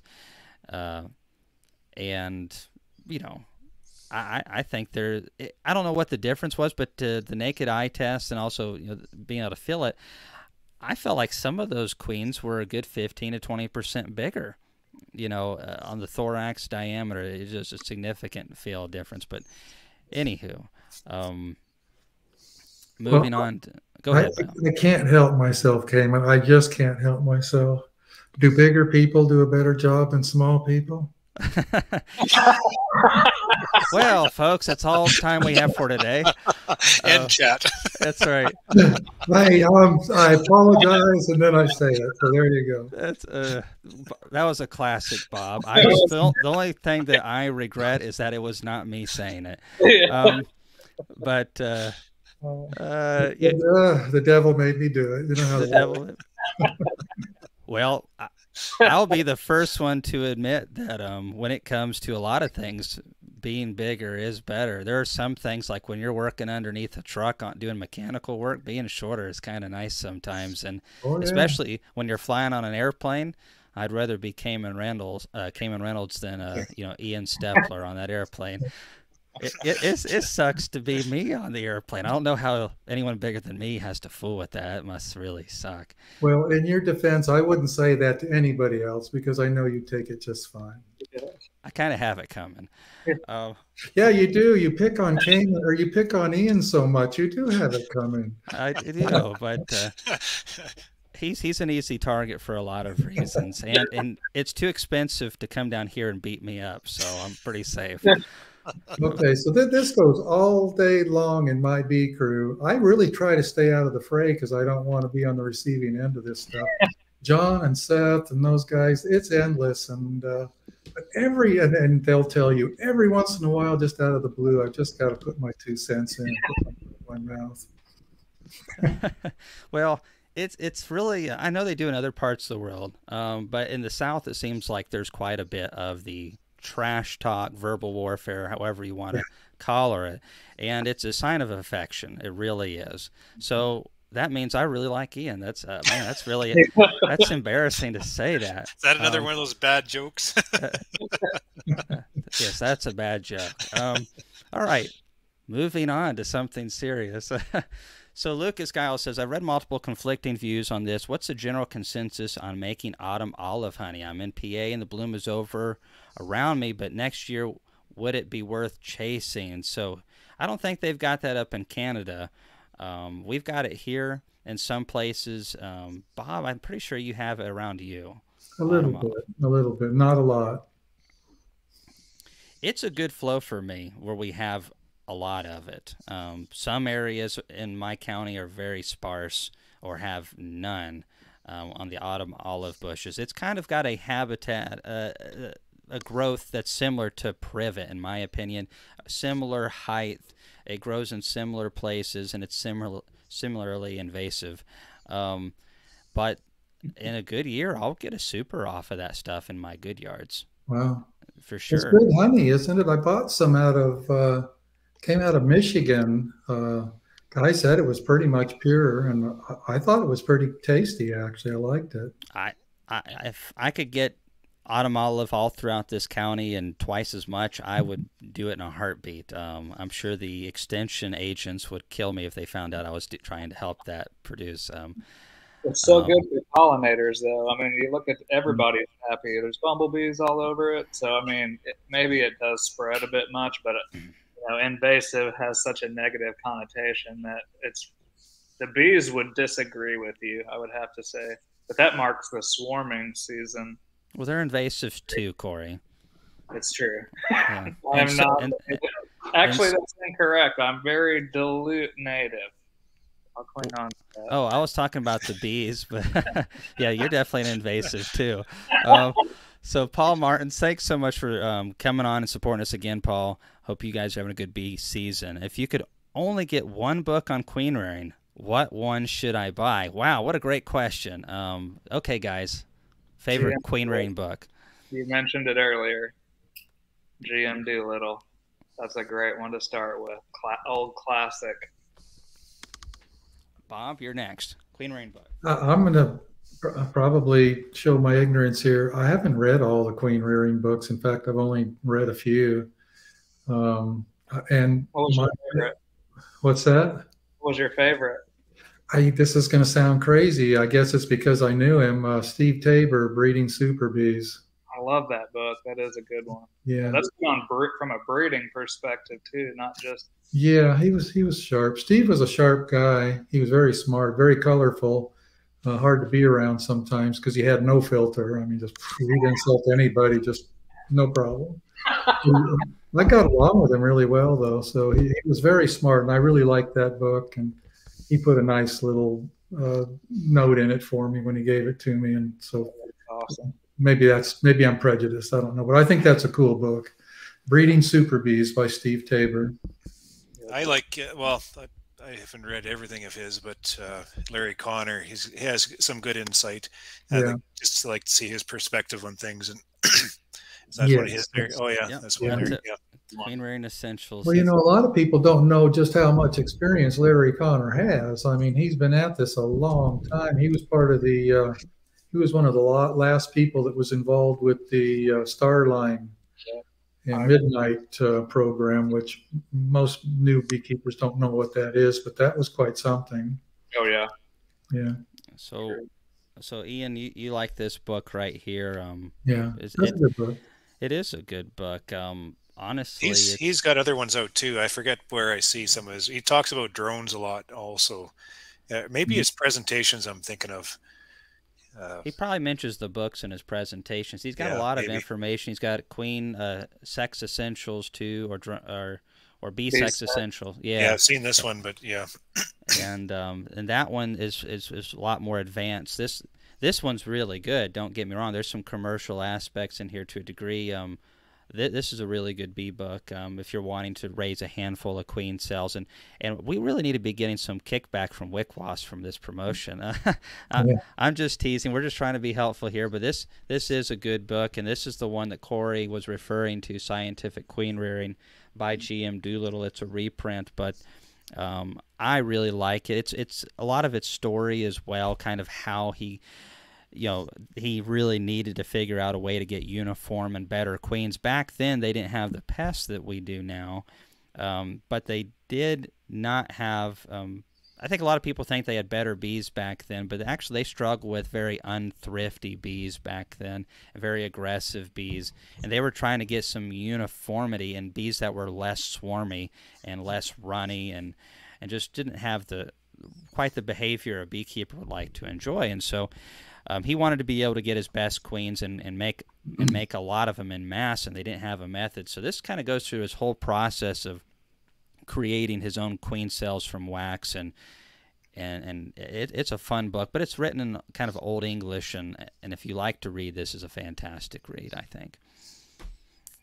But has anybody read Roger Morse's book? He was at Cornell University. That was such a good book. Like it's vaguely in my memory. I haven't read that one. I read the one by was it Jay Smith on queen rearing, but not the Roger Morse. Roger Morse is on mead. I've seen a decent bit of that one.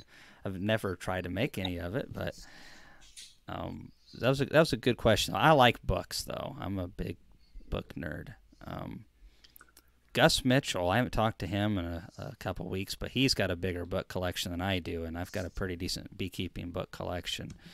So, you know, some of these questions are going way back, and don't overuse antibiotics.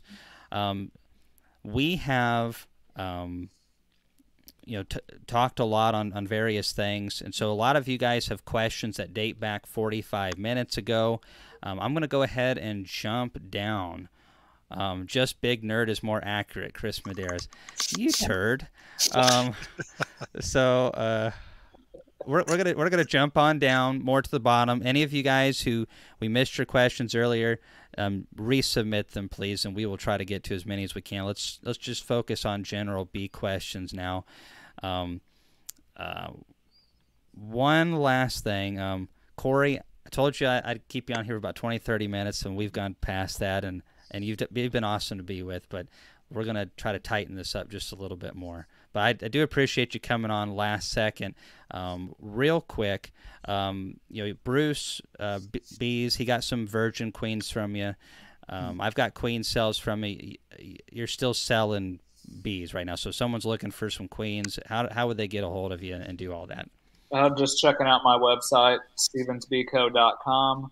Last year, and what we've always done is just pre-sold queens. Like, I know I'll produce this amount, and then I just work through my orders. So we're still working through that this year. We've still got some.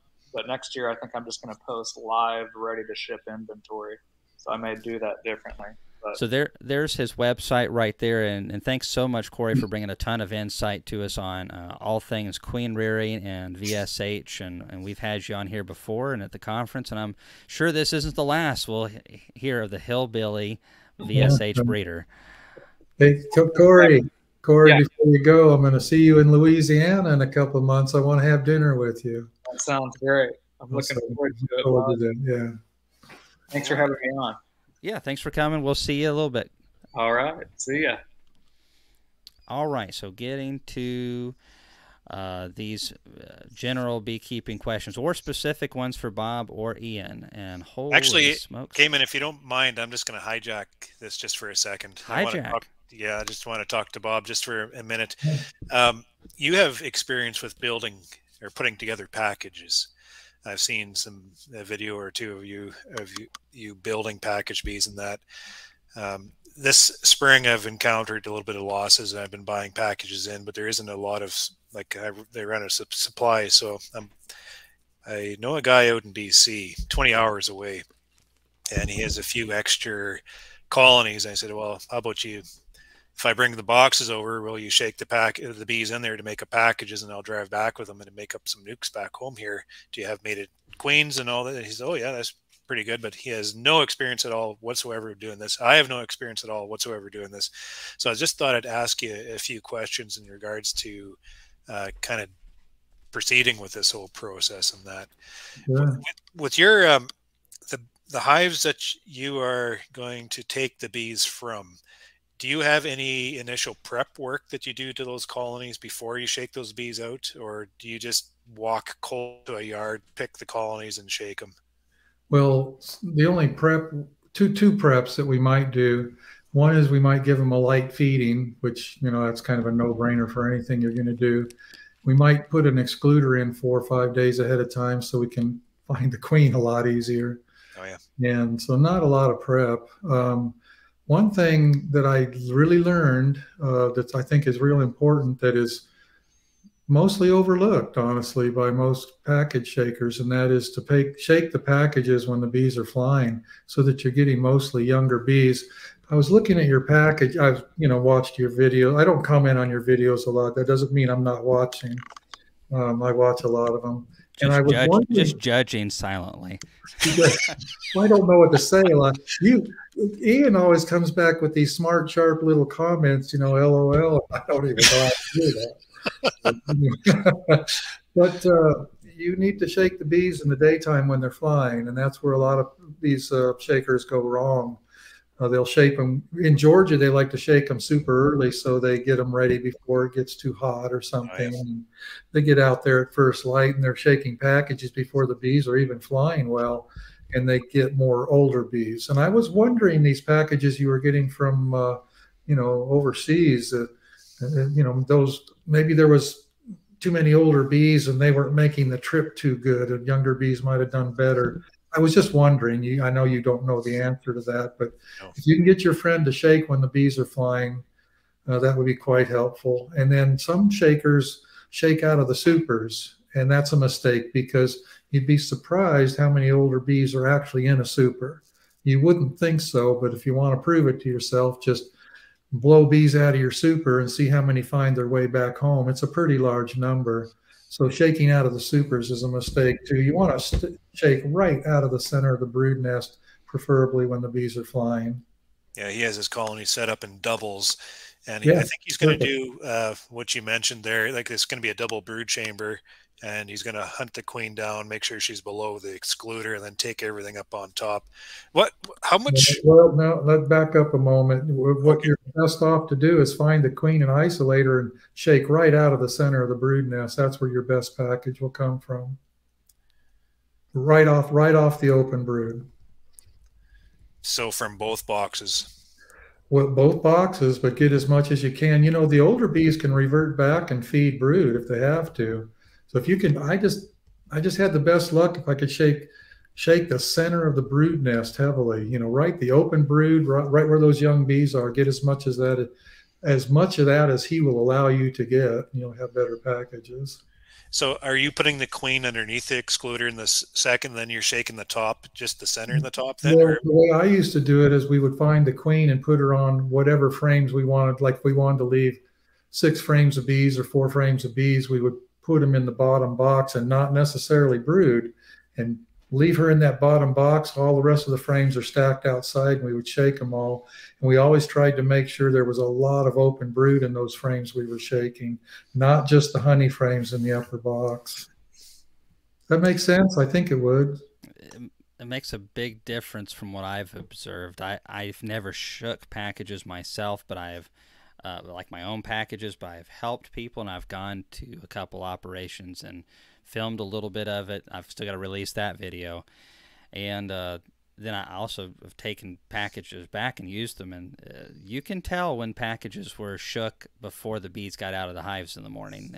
One of these operations, they were shaking bees at like 7:30, 8 o'clock in the morning, and it was early and it was cool, and there was not hardly a bee out of the hive.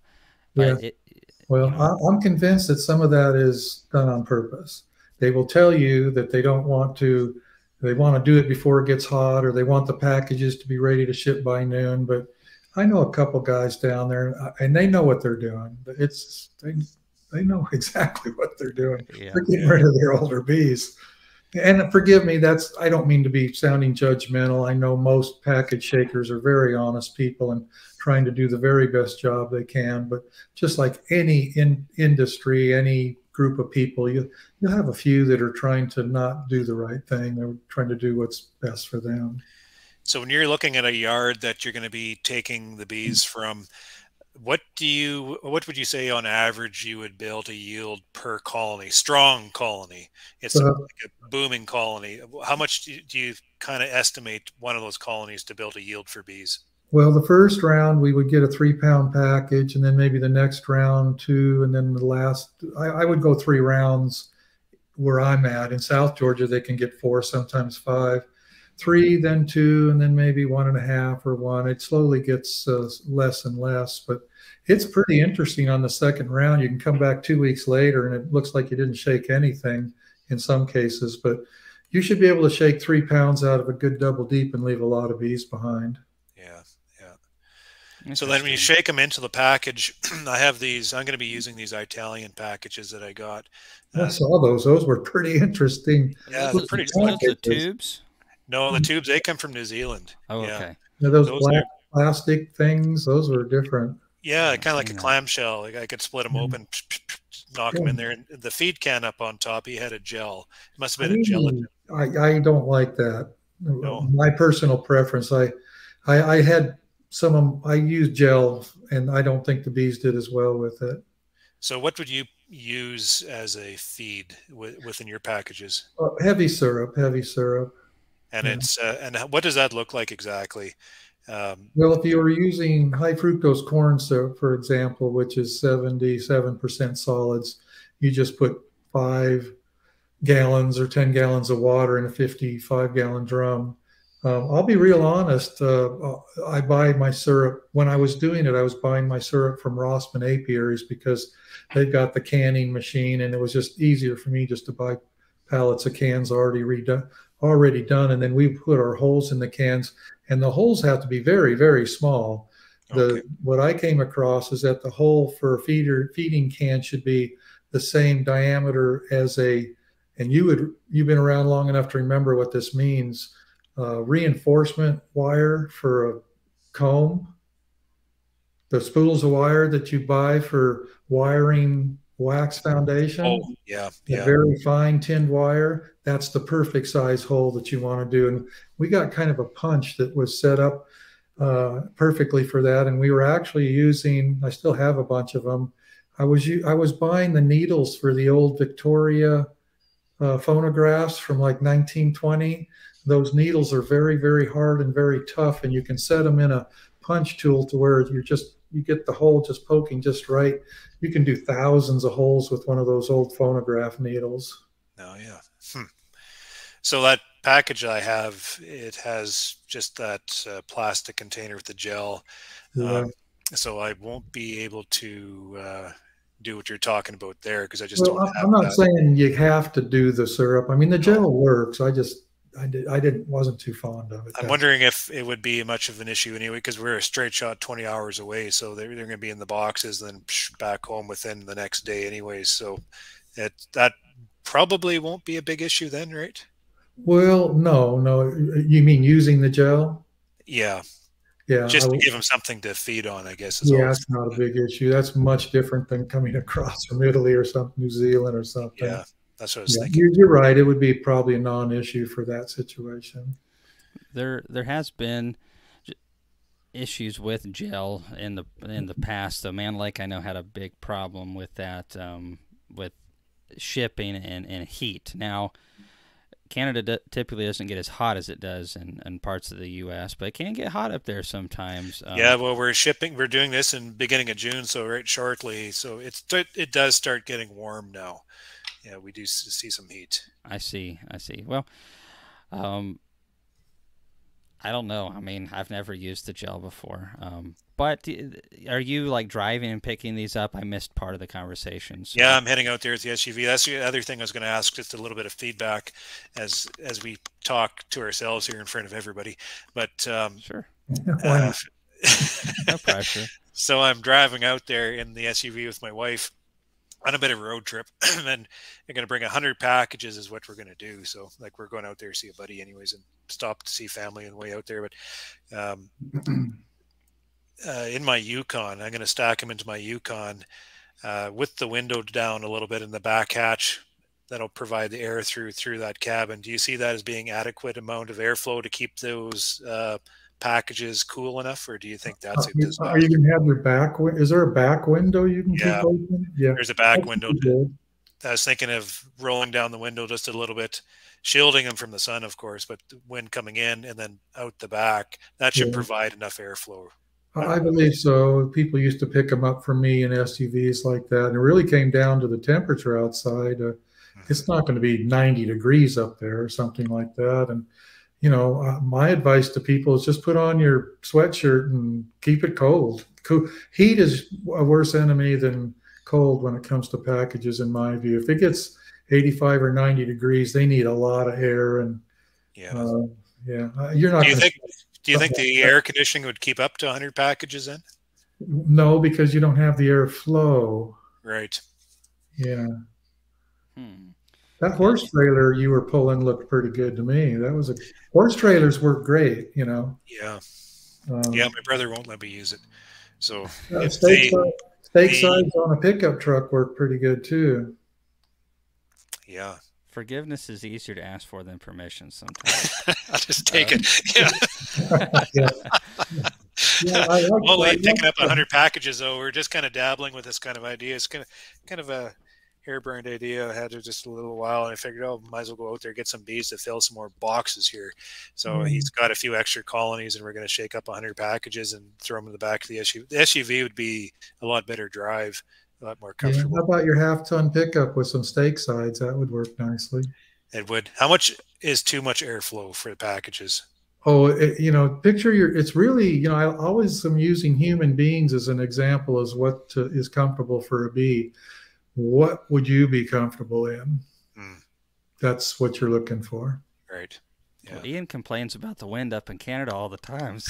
I watched those winter scenes you're going through. It's so brutal up there.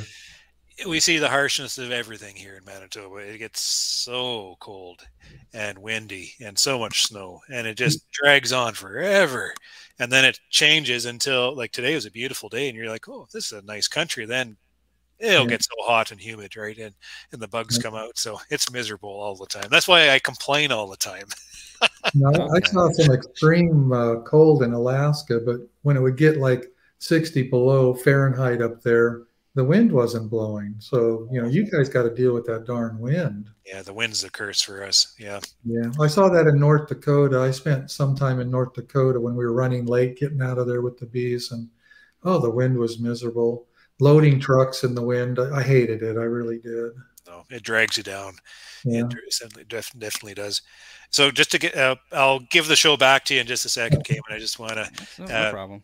Review just one thing. So the setup on these colonies, I'm going to have them feed them, probably gorge on syrup, so they have full stomachs of syrup. That'd be the best thing for them. And he's going to prep his colonies he's going to find the queen, put her down below the excluder. So the day of the shake, what do you guys do? Do you find that queen, set her aside, and then take the bees, or do you just take everything over the excluder? Yeah, we're finding the queen at the moment we're going to shake the colony. You could, if he could do it, if he could just put her, that's kind of problematic. Isolate her in some sort of cage for a day until you get there. Yeah. I don't like that either, honestly. That's not good for him. No. But if he's isolating her below the excluder and you're getting all the bees above the excluder, unless there's a bunch of brood up there, that's not the bees you want. No. So the best would be to hunt down that queen.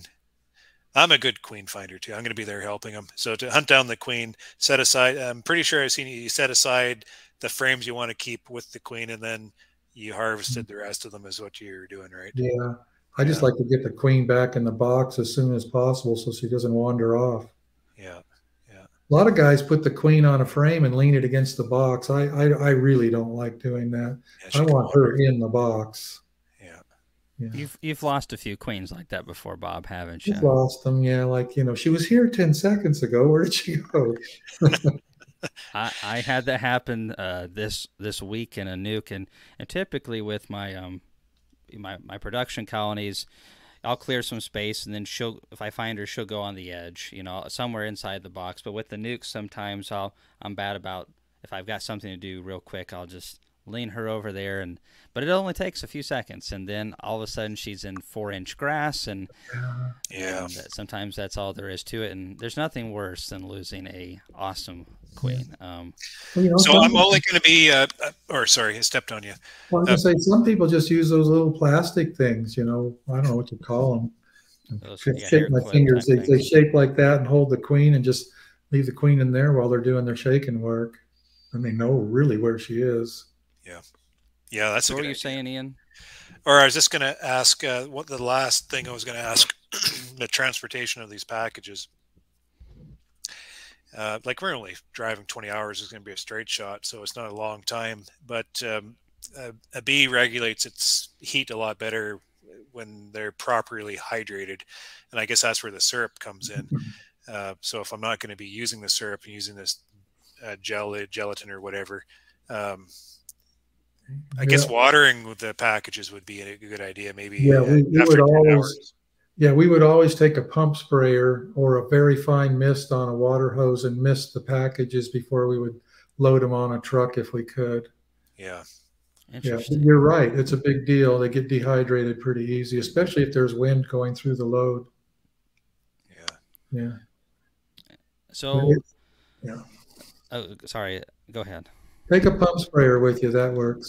Yeah, and just give them a shot there, maybe once or twice through the And a delivery. lot of people will tell you to do that with light sugar syrup, but I don't like that because it gets the bee. I don't want the bees to be sticky.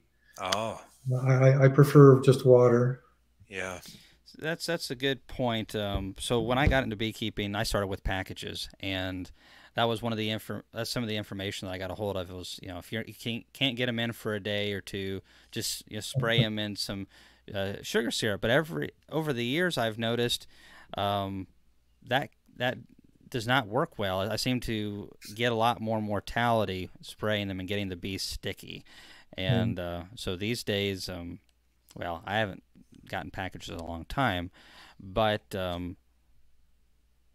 water seems to work really good, just like a fine mist. Just and it's cheap. So that's good. I just wanted to tap into the expertise and the experience of Bob there a little bit. This year has been a real roller coaster for me. There's nothing's typical, and I hate these years. Boy, I hate these years. It's just so much work and stress. But at the same time, I love these years too, because it makes me think about things differently. And I have this problem now. I got to solve it. And how am I going to solve it? I have all these problems. I don't know how to manage. So then I had to go out of my comfort zone to be able to manage these issues. And this trip out there is just one of my harebrained ideas to help bring bees back to my apiary in this, So well, your experience is going to be way better than them packages coming from overseas. That's for sure. Oh boy, they go through a lot, and those guys, our importers, do an absolutely terrific job. Yeah, it's just a brutal trip, Yeah, and they lose all control as soon as those pallets of packages hit the airlines, because then you rely on airline staff to follow SOPs, and that's part of the issue we're having. It's just crates not loaded properly, or these pallets of bees sitting in the plane for too long, or they take it out and sit on the tarmac in the sun for hours. It's just not acceptable. So there's all those circumstances they have to manage at the same time. They seem to be able to do it. So if I can't make it in a 20-hour shot, then I guess I'm hopeless. Yeah. Well, your experiences last spring, I'd like to say were biblical. This year has to feel a little better than last year, doesn't it? Last year was a tough year, yeah. But my bees, they were in tight shape last year. Exact the same as this spring, and they bounced back. And I'm kind of seeing that right now too. Where I was out that's why I was just about late for this chat, because I was out and we're working the yard, and I was like, oh shit, I got to get back there. The hives are just on the verge of exploding, and I'm not going to be able to keep up to them. I'm pulling frames of brood, and that bead of sweat's coming down my forehead, because I know I'm just about to get so far behind, we're not going to be able to keep up to them. So we're just there. And 2 weeks ago, I thought they're all going to die. So it's fun to watch things change throughout the season. They're resilient little creatures. It just amazes me. Beekeeping isn't an emotional sport, that's for sure. Yeah, it turns me into a manic depressive all the time. It's like up and down and up and down. It's just ridiculous. The worst part is our wives have to deal with us. But it's kind of the best, and it's kind of the worst part about it too. I was telling a new guy that our preacher actually got into bees, so I was talking to him. People corner me, and he was asking some really good questions. And I told him one of the things that has made me love it for 21 years is it's such a short window. I mean, in Canada, in some ways, it's way shorter of a window. So I've got about 8 to 10 weeks of honey flow where I'm at. In a good year, I'll have 10 weeks. In an average year, maybe a little less. In some years, it's really a bad year. I'll get around 6 weeks of weight gain. I've only had that once, but it's such a short window, and it's kind of magical every time it happens. And then we hit that darn dearth period, and our bees are robbing each other, or trying to, and they're more aggressive. And it's 98 degrees Fahrenheit, and nobody's wanting to work bees that day, but you just got to do it. And but you just go through these things, and that's what I was telling them. I'm like, you get different seasons, and that's what makes it special. So let's get to some questions. everyone's been patiently waiting while we've been discussing things for queens and all kinds of other stuff, and I've learned a lot from this already, but let's see if we can get to a couple individuals' questions. And I want to say thanks to Bruce Bees for donating, and he had a question for you, Bob, about, Chris, do you mind pulling that up for me? I can't find it. It's all over the place. All right, Bob, how do you find all those queens quickly when shaking packages? Well, if we have time to go 4 or 5 days ahead of time, putting an excluder in the middle makes a huge difference, because then at least we know what box she's in by where the eggs are. So that helps a lot. When I was shaking a lot of packages, we don't anymore. I got out of that. We always made a big effort to get a queen excluder in 4 or 5 days ahead of time. So that was a big difference. And then if you're shaking on a good day when they're flying, that makes a difference. You know, when the bees are flying, it's much easier to find a queen. And we do mark our queens. I mean, if we keep queen markers in our pocket, if we see a queen, we mark them on the spot. And that makes a difference too. And of course, you're always going to have some queens that aren't marked, supersede or whatever. But back when I was doing a lot of package shaking, for a while there, we were selling 1,500 packages a year. So in my book, that was a lot. To a big package producer, that's a drop in the bucket. But for me, that was a huge deal. And I had a couple guys working for me that were really, really good at finding queens, and that was kind of my ace in the hole. Get young guys like Seth to have a good set of eyes. And yeah, Seth's pretty good at it, and you nailed it. He's young. He's only 23 or 24, and I don't remember. He's one or the other. he's young, yeah. And he really can see good. And John, believe it or not, is a pretty good queen finder. All my crew, they're all good at finding queens, but a couple of the guys that I had like 8 or 10 years ago were just superb. They were amazing at it.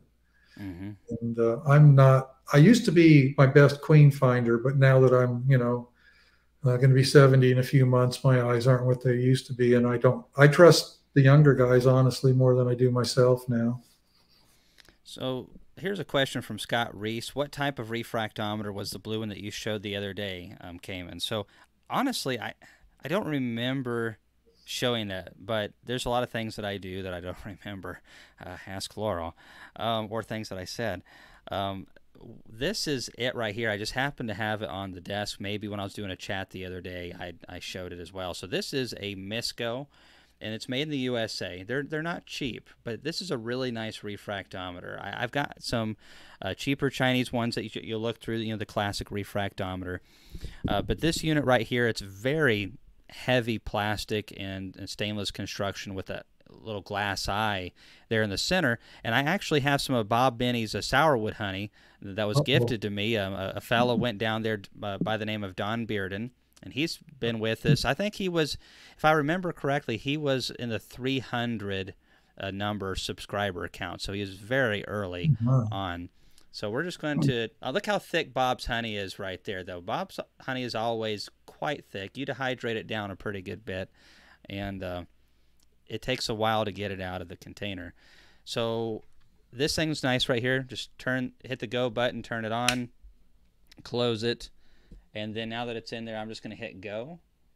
And 15.1% is what it's reading for that honey, Bob. 15.1. Now, it's possible it's been sitting on my shelf here for a year in a very dry room, a little over a year. So, but this is delicious sourwood honey for sure. But this sucker right here is very nice. I got it from Man Lake. I don't know if there's other places that you can purchase these, but it was worth it to me at the time to go ahead and just get a fast one like this, and I really like it. It's better than the other ones, but those other ones will work just fine. Can you calibrate it somehow, or is it just set for live? It does have a menu and all kinds of options, Bob, and there's an instruction manual that comes with it. And these kind of devices, I go, hey, Laurel, and then she calibrates and all that kind of stuff. So I'll leave it to smarter people to engineer stuff. There's a lot of fancy calibration fluids and all that. Louis, who works in my warehouse, he's got it dialed in. He knows how to calibrate with extra virgin olive oil. That works really good if you know what to do with it. Laurel thought I was calling her. I was talking in like in a situation where I was having problems. I would call for you, proverbial. Um, anyways, she came in here. Is like, what do you need now? She didn't say it like that. She's like, did you need something? She's too sweet. Getting to some more questions. Chris, throw some up there, would you? What is the best way to get a hive to accept a queen that just won't accept one? Cage, straight release, cells, eggs. This colony kills or destroys every cell. I think we've talked about that one a decent bit, but I'm going to talk about that for just a second longer. Is that sometimes colonies just get so long in the tooth. They're old. There's a bunch of old bees. They're on the verge of being laying worker. And that's something as a new beekeeper was a very hard lesson for me to learn, and one that took me a long time to accept, that some colonies just are not worth saving at some point, and it's too costly, especially if you're buying queens for like $30 or $40 for a colony of bees that's all old bees. There's hardly any brood. Even if you add a little bit of eggs to them to give them some brood, they still won't accept a couple frames of brood with your queen introduced. They're just old bees, and these days I refuse to do that. I won't try to fix a colony that's long in the tooth that's got a bunch of old bees, especially if they've already killed one queen and won't accept it like that. I will just recombine them, shake them out, something else, and I'll make splits with some young nurse bees and good brood in a nice situation. And if I'm going to spend money on a queen, I'm making darn sure she's going into a very safe environment. You guys got something to add on to that? Yeah, if I have queen cells, a virgin queen solves all issues. So, and they don't cost a lot, where you put a mated queen in there and another one. The third one hurts the most, right? Because there's, well, here it's a lot of money, over $100 already into it. So don't throw good money after bad. Yeah, and like what you said, the only time I've ever been able to recover bees that were slightly going laying worker is if I had some ripe queen cells I could just throw in there. A lot of times I'll take a frame of brood to kind of get the pheromones where it needs to be, and with the brood pheromones, then throw that queen cell in. And like you said, that virgin can fix that situation. But a good mated queen, man, I hate to throw it in that. A lot of times they die. So, Bob, how do you get someone to let you put bees on their property for sourwood? I live in Piedmont, North Carolina, and I want to take my bees over there for sourwood. Well, I'll bet Ian could say more about this than I can. Not sourwood, but how to find a good yard. Farmers are the best. That's the first place. If you can find a farm, preferably older people. They relate to bees better than younger people. That's where I get my best results. I don't like knocking on doors, but I will do it if I have to. Bribe them, say there is honey involved. That always helps. But I have my best luck with farms, honestly. All right, so Chris, why don't you just start loading us up with questions? We're going to bust through some of these people that have been waiting forever on here for their questions. All right, are frames/foundations that get badly waxed moth worth cleaning up, or is it better just to put new foundation in? That is an interesting question, and I think depends on your circumstances. Who wants to take that one? Like the question is, if the wax moth takes it down to the plastic, whether or not to put it back in again, or is it worth basically the time to clean that frame up and re-wax the plastic foundation, or put a new wax foundation? And this is a question that some people morally have an issue with, wasting anything that has use still. And then there's also the production side of the business where it's really not worth my time to do that. So yeah, foundation's gonna sorry, stepped on you. Foundation is getting expensive too, though, so it's starting to make sense to recycle some of that back through. We're actually doing some of that ourselves, taking we're not taking old garbage frames, and then it's not with the wax foundation, it's with the plastic. It's very easy, scrape her down, or we put it in the melter for a short amount of time so it's easier to peel the wax off, and we just drop them back into the hive. So that's what we're doing, because the equipment costs a lot of money. If the frame itself is, if it's holding itself, why not? And the plastic, as long as it's straight, as long as the bees will take it again, give her. Yeah. We have some foundations. I've been doing a bunch of these. We have foundations that go into hives that sometimes don't get drawn properly occasionally, and sometimes other things happen. Maybe it's wax moss or whatever. Give me 1 second. I'm actually going to call Laurel this time. Hey, Laurel, grab that frame for me, would you? Meanwhile, let's Bob, you want to comment on that a little bit, or are we good? Well, I guess I'm still in a position where I'm looking at it from a money point of view. I got to pay somebody to do that work, and if the frame isn't too bad and it's not too big of a mess, we'll go ahead and fix it. But if it's a bad mess, we just throw it away.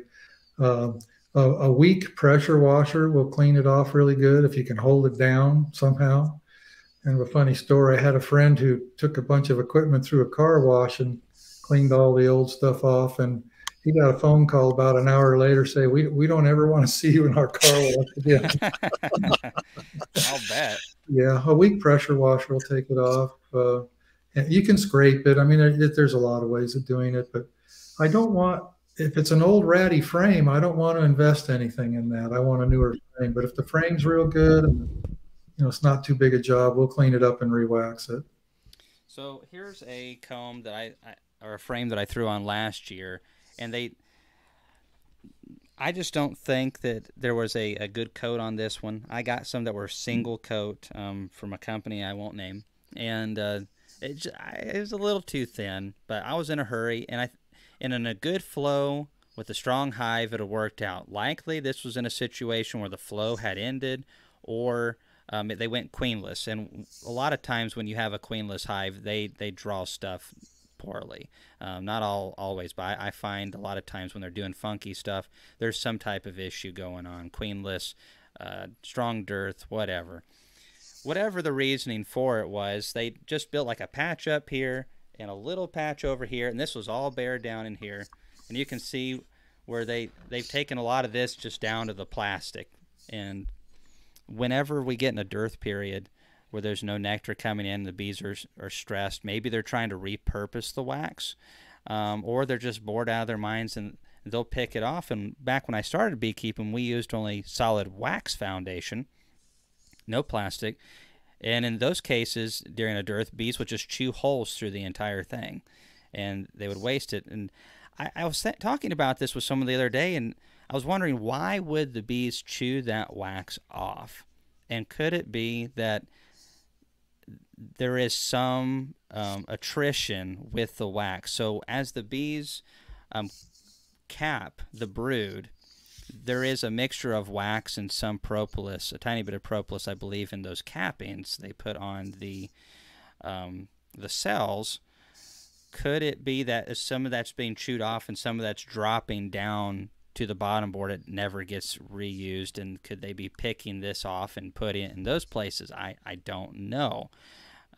Regardless, in this case, this is a good strong frame. We're gonna put some beeswax on this and throw it back in. I've got a little roller here, and this, when I'm watching a little bit of TV or something like that, I will roll a few hundred of these, or better yet, make my kids do it. They're starting to get old enough to do it. All right, next question, Chris.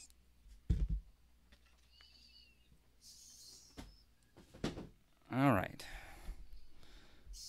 Chris probably went to the bathroom. Cayman, have you found that your VSH queens to be a little spicy? Yeah, they're spicier than my bees are, for sure. I've had a lot meaner queens than that.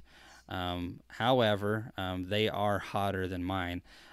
But while Corey's breeding for VSH and stuff like that, I'm focused on totally different traits. One of the things I'm looking for is gentle bees and not running all over the combs. EFB and chalk brood resistance, those things. But yeah, his are a little bit hotter than mine. Yeah, I'll give Corey a phone call and tell him to fix it immediately. No, mine were not that hot though, but just a tad bit warmer than mine. Let's see right here. Could you use a queen pheromone strip temporarily in a starter while waiting on a new round of grafts? Thoughts?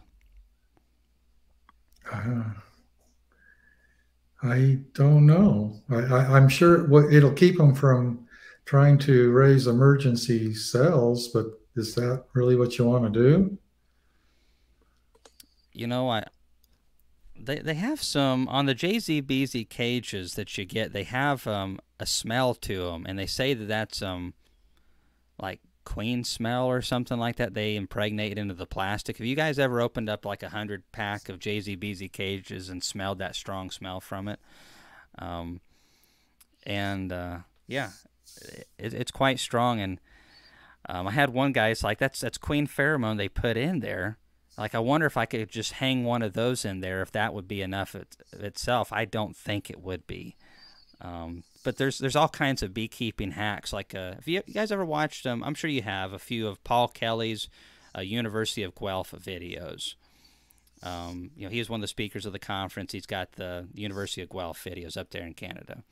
He's got one on those little polystyrene mini nukes. And he's got a video series on that. And they use little pheromone strips when they either mentions it or he uses them. Or they staple them in there for when they make them up so the bees kind of, you know, glue into those little boxes until the cells, you know, get in there and emerge and all that.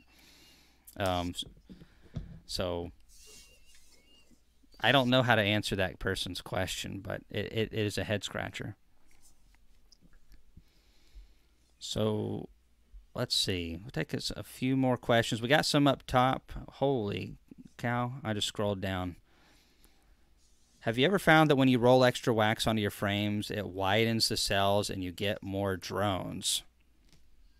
No. No. Ian, did you dip yours in to get wax on yours? How do you get wax on yours if you would repurpose them? Yeah, I bought a bunch of cheap Chinese foundation for a really good price. Come unwaxed. So one thing we did is we would take the sheet and just dip it in. And it worked really well. You had to make sure that the foundation was warm. If it was in the cold room and you dipped it in, it just, you know, it'd flake off. So that worked, but it seemed to there seemed to be a lot of wax on there. So I thought that was a bit of a waste. So then I had the kids. I had like 5 or 6 expendable labor, right?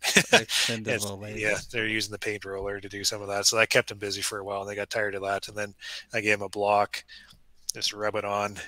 That works as long as I just get a little bit of wax just on the top of the cells, just a little bit. That's all the bees seem to need, and then they build it. But yeah, it's a lot of work. I think I'm gonna buy a waxed foundation next time because it's kind of a pain in the ass. But this is a really good deal, so it's what we got to do. So what you said, it's cold. So if it gets, you know, cold, it flakes off. And I'm like, I've had some fairly cool foundation in wintertime, and I've not had any issues. But then I'm thinking, oh yeah, he's in Canada.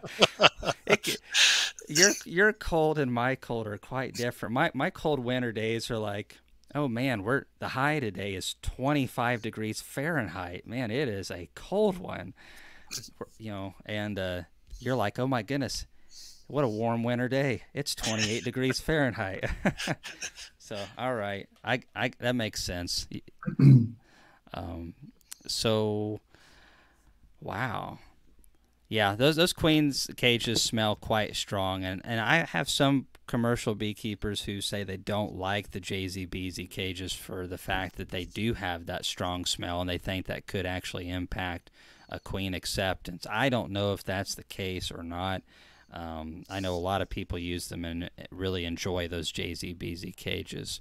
I like how slender the profile is of them myself. Versus a wooden cage. Maybe that's let's get to this question right here real quick. And then, Bob, I recently introduced successfully 5 of your mated queens. I got secondhand and noticed Buckfast written on the orange cage holder. Can you provide some background on that? I would have no idea how the word Buckfast got on there. I don't think we would have put it there. Yeah, I don't think that you never talked about Buckfast queens in your operation. Is there even really hardly any Buckfast truly around anywhere? Not in this country. Yeah, that's kind of what I was thinking. Interesting. Wonder if someone was It's jotting some somebody- notes down. We usually don't use secondhand orange queen chippers. I don't remember doing it recently. I guess it's possible, but people that work for me would have no reason to write that on there. So I guess I don't have a good answer. Mm-hmm. Probably, you know, whoever bought it from you guys wrote that on there afterwards. Yeah. But let's see here. So that was the question I was going to ask. You guys have introduced a lot of queens over the year. There's a lot of different queen cages out there. There's a California style queen cage, kind of the old classic wooden 3-hole drilled wooden queen cage, and then JZBZ, and there's a few other options. You guys have any preferences on queen cages just for practical use for yourself? I do. My favorite cage is the California wooden cage, but you don't see them much. Little square cage. There's no room for attendance in it, but you don't want attendance in your cages if you can help it. So why would you pick that for your own personal use and for maybe shipping? Well, because it's small, and the Benton cages, I hate them because you got to get them in between the combs, and you almost can't have 10 frames in there and do it without really mushing a comb. Mm-hmm. And those little wooden California cages have a small footprint, and you can get them in there very easily. And also, they don't have quite the issue. If you look at a JZBZ cage, the bees can actually grab the queen's feet a lot easier than they can through one of those wooden cages that have that finer screen on there. Interesting. I think you have less issues with the wooden cages in the screen, and I like the small footprint of the small California wooden cages. But you don't see them much. I mean, there's hardly anybody using them out this way. Right. I think most people have gone to the JZBZ system like I have, just because there's so many compatible pieces, the shipping containers, everything's very interchangeable. Yeah. But that's interesting about the California queen cage. I've heard a lot of people who really like those, and I've read some books where people have brought those up as being their favorite. So that leads me into another question. So Ian's talking packages and whatnot. I have seen, like when I first started, and got all my packages. They were all from Wilbanks out of Georgia, and they always had a lot of attendants with the queen. I mean, we're not talking 3 or 4. Usually there was 5, 6, or 7 attendants in there with the queen, which I always thought was pretty excessive. But they seemed to do okay. I was at some other places this year, and they had no attendance in the cage in a package, and there was a lot of issues. But I didn't know there was other things going on as well, and I kind of wonder what your thoughts on that are for packages, Bob. Having just the queen in there, or does she need attendance in that case since she's pretty foreign? No, she doesn't need attendance in that case. The reason for having 6 or 7 attendants in a Benton cage, that's the only one you'd want to put that many in, would be if she's shipping outside of a queen bank shipping box, and if she's stuck in that cage for 4 or 5 or 6 days, the extra attendants are helpful because they can begin to die off at some point. True, and one of the biggest concerns I would have is maybe the candy's just a little tacky, and the queen get a little gummed up, and those bees can help keep her cleaned and groomed. Perhaps, yeah. But that seems like a lot, and this was the first time I'd ever seen a package that did not have any attendance in it at all, and there were some poor issues, and I just wondered if that associated with that or not, but it doesn't sound like that's the case. No, not if the queens are being taken care of properly before they are introduced into the package cage. If they were, I mean, obviously, if a queen's sitting around for a day, she needs attendance, Mm-hmm. unless she's in a queen bank of some sort, whether it be a box or a colony or whatever. I don't like to see a queen sit alone for more than an hour without attendance or something. And I'm not an expert on that. I'm just, some of what I'm saying is my theory, not necessarily my understanding. But you can't have a queen sitting around for a day without attendance, I don't think. Well, I don't think anyone's going to argue that you don't have more experience and knowledge about this than we do. So we'll take your word for it, Bob. Well, I've seen a couple names pop up. I'm wondering if that Stevens guy, is that Steven Roberts or no, that's Stevens Biko. That's Corey Stevens. Oh, that's Corey. Oh, see. Yeah, he's just like he's pesky like that. He I just should have known won't go that. away. Yeah.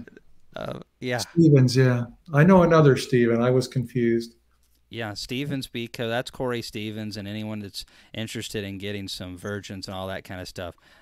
Yeah, they've been very productive, and Bruce has had good results with those. There was a question for Ian up there. Well, there's one question for Ian. Weren't those that were in the tubes? Ian just got the California cage. Was that a I didn't see the cage. No, they were little square cages. The queen was by herself. Very unique, just for the package itself. Yeah. So I've never seen them in a tube like that before. That's probably not a U.S. thing. Maybe not in Canada too, but why would they be in a tube? Is it they ship better on a plane or something like that? Or yeah, they seem to ship very well. Like they stand them up, right? So you have the tube, and you have a vent up top and a vent on the bottom, and they have kind of like a mesh material down inside where the bees can hang on to, and that's where the queen is stapled, is on that mesh inside, and the bees hang on that mesh and then hang on the top. And I guess the idea probably is heat rises, so all the heat will escape straight up through the vent and probably keeps them cool. And they pack them just about 1 kilogram or a little bit more than that maybe, and they stack them in a crate. I'm not sure how many they put into a crate, but it's as much as they can fit in. Yeah, like a 4x4 or 4x5. That's pretty wild. Yeah, it works very well. They seem to come through just masterfully for me this last time. That's cool. I mean, obviously those came from New Zealand, right? So in New Zealand, yeah, they do things quite a bit different. They've come a long ways. They have come a long ways. Laurel and I would like to take a trip down there and see some beekeepers. It's a very different place to keep bees. We have several people that come on here from New Zealand from time to time and comment, and I'm sure they visit your channels as well. So do you think the bees got jet lag, Ian? Did they have a problem with that? They were pretty grouchy when we were hiving them. I had to put my gloves on. They're little bitches. But then we went around today to pop the corks, because I don't like to release the queen when I'm shaking the packages in. Just, there's too much going on. She'll fly away maybe. So we popped the cork and just put a little bit of honey in there just to slow her down from releasing. And they're nice and gentle and happy again because they were feasting on the sugar pail all day. So there was one that you just had up, Chris, about rooting for Ian, and that summed it up pretty nicely. Ian, your raw blog style video has me on pins and needles. So suspenseful. My family is rooting for your success. Well, that's good to hear. I think there's a lot of people, thousands of people that feel that way about it, and it's quite the interesting little adventure I'm doing on this YouTube channel. I don't know. It's kind of taken its own path. I'm just putting everything that I'm doing out. Well, not everything. We do a lot of things on this farm I don't put on there. It's just whenever I feel inspired about certain things about the bee farm itself, I have my camera and I put it in there. So it's a feedback mechanism more than anything else for me. I read a lot of comments. I get a lot of emails, and it's just a continual discussion. I think it's benefited the way, well, it's benefited. I did it first off to help convey myself a lot better, public speaking and that, but it's helped me provide a feedback mechanism where I'm talking to myself, and then others are joining in, helping me with the conversation, trying to figure these things out. Because I can't go to my old man; he doesn't know anything about bees. So, like, where do I get this stuff from, right? So we had a comment from Rylan Pena, and I'd like to say thanks for his donation. And apparently, he's a fan of Bob. So, King Bob. Oh my. Apparently, that's a thing now. So, no king here. No, sir. No, but someone's gonna wear. I'm not gonna say it. I'm not gonna say it. If you see it, okay, I'm gonna say it. So if there's a shirt at Hive Life that says King Bob on it, it was not me that made it. Okay, I'm not gonna do that to you, Bob, but somebody else will do it probably at this point. Well, it'd have to have a picture of a minion on it. You remember that movie, King Bob in the Minion movie? Oh, I didn't know if you had seen that actually. So I love the Minions. That's great. Okay, yeah. King Bob. I had younger kids at that time. It was good stuff. Yeah, that's awesome. So, what about there was someone that asked you about your copper smoker, Ian. Where'd you get that from? Is that up there in Canada somewhere? I don't know where it come from. Brad Hogg gave it to me as a gift. This is before I think before I really started. Brad and I, we are good friends now. We're on the association together, and we're like 4 hours apart and that. But he was following my written blog before I went on to YouTube on my webpage. And so he sent me this thing, and I was like, where did this come from? Because there wasn't even a note on it. So, this is really cool. So I put it on the shelf, and I took it to the schools. It's a good looking smoker. So I took it to the schools on my demonstrations, and it looked really good. And then I run over my smoker. I didn't have one, so I ended up starting to use this one, and it's a good smoker. Yeah, it is. It's beekeeper bling, is what it is, and that comment right there, Chris, you're supposed to do your job and filter out anything that makes fun of me, and you didn't do your job. Ian, did you ever solve your problem of tainted water on your pails? A no-xeno problem. Yeah, it's only a problem when it's a problem, and it's like, son of a gun, my bees are really poopy coming out of the shed. And I had nosema issues, and it was escalating because of the weather. And then it would rain, and I'm looking at the entire, like, the bees fly out and they poop everywhere on the hive lids, on the ground. You can see it on the ground. It's just poop everywhere, and on top of my pails. So then when it rained, you have these little poop puddles up on top. And every time I pass by, it's like, darn it, I bet you that's full of nosema too. If these bees have the nosema infection and they're pooping and voiding, that's good, it's getting out.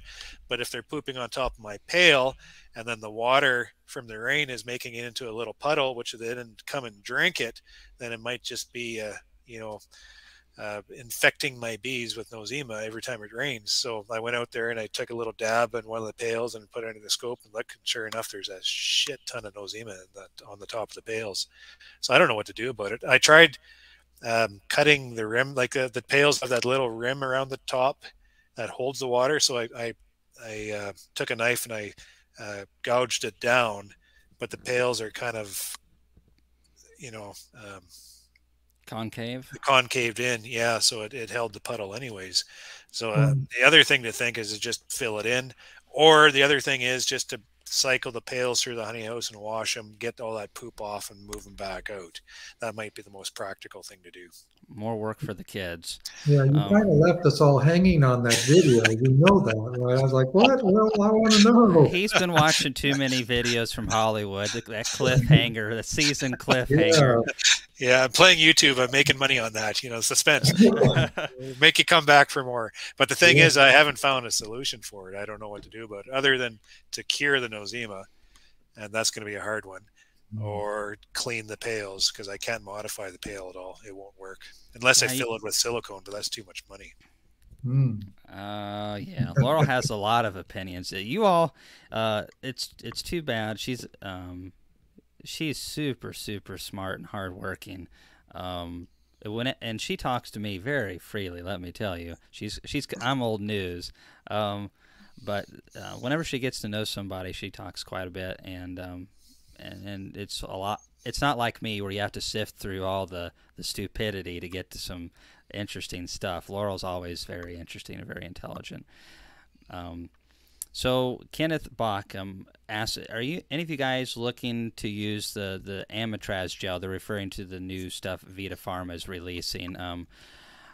I haven't looked fully into it, and honestly, it's one of those things where you kind of got to try it. You know, there's a lot, all the companies, and I'm not trying to pick on them in particular, but all the companies will say this product's going to get you this kill and this kill, and probably in those trials they did achieve that kill, but the problem of it is over an average, I don't always see the same things that they see, and it could be that the trial was held in California and the humidity's a third of what mine is here, and that could affect the treatment or whatever. So I don't know a lot about it. What are your guys' thoughts on, you know, maybe a gel Amitraz? I like having another option. Yeah, we can't use it in Canada yet, as far as I know, because I don't think it's registered up here. We usually lag behind you guys. But if it does get registered up here, I think there would be a place for its use maybe. It's more of a, I don't know if you consider it a flash treatment, but it's like the Apivar right now is an extended treatment. You need like 52 days or even more if it's cold. And this one is like within a 2-week period, I believe it is. I'd have to double check on that. I'm pretty sure you apply it once, and then you're only supposed to do it 2 times, if I remember the literature correctly. And you would do 2 applications that are supposed to go for 7 days. But it's more of a flash treatment, and they recommend it being used. It was really designed for commercial beekeepers in mind, where you're making timed splits or you're doing something that's going to make this more effective because you're using a biological thing with a treatment. For those of you who don't understand what I'm meaning by that, is basically it's hard to kill the mites if they are in the brood. And you got that capped brood, and those mites are down in there reproducing. But if you're making a split where there's very little capped brood or no capped brood, and then you use any product, really works pretty good when there's no capped brood in the colony, or at least works a lot better. So it'll be interesting, and we actually will have them on in the near future live. Vita Pharma is going to come on and talk about their product, because right now there's a lot of speculation, but their researchers know a lot more about this than we do. So I'll be very interested to hear what they think and how it should be used correctly. So if you guys have any questions or things for that, they will be on a live chat in the near future. So there was a question up above, and it was about frame feeders. And that's the thing. There's a lot of different ways to keep bees. Ian's got his system. I know Ian probably doesn't feel this way about it, but I look at it as a very dialed-in system. You know, sometimes your systems and circumstances that are out of your control don't always work the way you like to. Kind of like, you know, your PEL feeding obviously has served you really well over the years, but now with the nosema, it's a little bit of a pain in the rear end having to deal with that issue. And someone brought up frame feeders up above, but the system that you have really revolving primarily around a single brood chamber really doesn't seem to work too well, I would think, with a frame feeder, or overwinter with a frame feeder. Yeah, we could go through and put the frame feeder in. Yeah, we could do that. I do have a big stack of those things in the yard. I've never really, you know, I found more use in just kind of flashing syrup to them with pails, or if we need to feed a lot to them at a time, then we just give them a bigger pail, or sometimes we get away with open feeding. So that's just the way I've managed my bees. There's a lot of beekeepers maybe that move their colonies around more. Maybe would want to have an internal feeder, because then it's always with them, and then they can drop some syrup in it. Bob uses internal feeders. Maybe you could comment more about it. Well, I use them in double deeps, but I really stay away from them in singles because I don't want to be limited down to 8 frames. Yeah. In a double deep, you can afford to lose 2 frames. When I was traveling all the time, the bees always had a feeder in them, because no matter where they went, there it was. Yeah. I could use it. Nowadays, I don't worry too much about it. You know, they both have pros and cons. The frame feeder is good for gaining weight fast, and I prefer the bucket for kind of metering it out slower. but my situation is so much different than yours. We have a lot of, then Cayman's in the same position, through the month of August into September. We're just trying to keep the feed on them. But I don't want it to be a flash flood of feed and then nothing for 2 weeks. We're better off keeping them kind of slightly fed over a long period of time. You don't have the time for that. You got to get food on. You got to get it on right now. So I see you're using those screens. The bees can take a lot of feed through the screen in them buckets. And I used to have 2-gallon buckets with screens, and I use those plugs now where we just put a few holes in them and make it last longer. And that's really what works for me. The frame feeder, I think we're all looking for something better, but like a frame feeder, and has a use. Bucket feeders have uses, but there's different pros and cons to those approaches. I wish we could find something that had the best of buckets and the best of frame feeders, and then we'd just be set. But that'll never happen. No. I remember the one time that I did use them, I spent some money and I bought some and I was using them, and I quit using them because of the condensation would accumulate in them. Because of the colder weather, I guess, I don't know, but the condensation would fill it up and just be a feeder full of sludge. It was gross. And I was dumping those things out and washing them up all the time. And I said, screw that, because I needed. That's when I had doubles, and that's when I was transitioning to singles. So that just went aside because I needed all the space in the bottom, anyways. And the pails are just so very easy. Yeah, very easy. So. And that was overwintering. You would get that water buildup, or that be through the season. They just through the winter. Yeah, I'd leave them in there. That way I wouldn't take them out, and that's maybe my trouble. But taking them in and out, that's a lot of work. So I just left it in.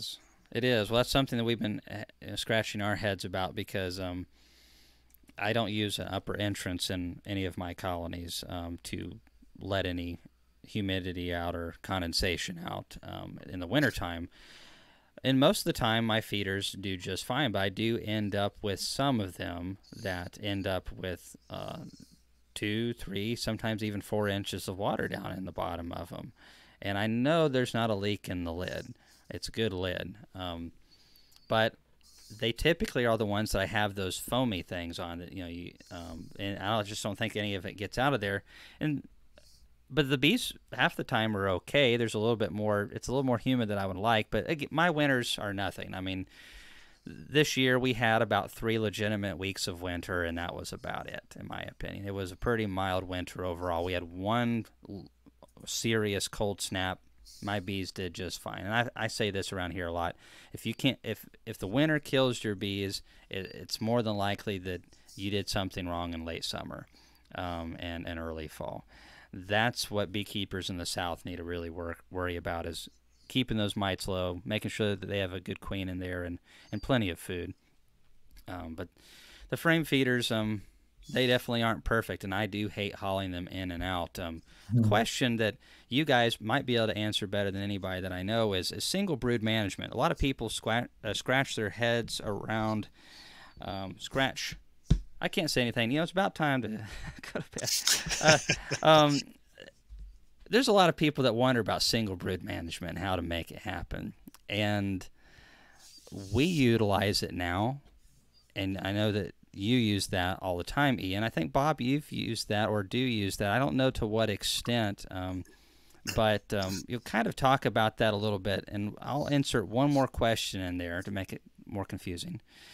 That I've typically had very good success. This year I've had a little bit more issue with my single brood. I cut them down to 4 frames of brood prior to the honey flow, but I've still had a little bit more of a tendency towards swarming than I'd like to see. But we've had really good pollen flows this year, and I feel like that's clogged up the brood nest more than it has in the past previous years. So kind of your thoughts around single brood management, and then if you get a lot of flux of pollen, what do you do about it? Yeah, I guess basically it all depends on what you want to do as a beekeeper. What are you trying to achieve?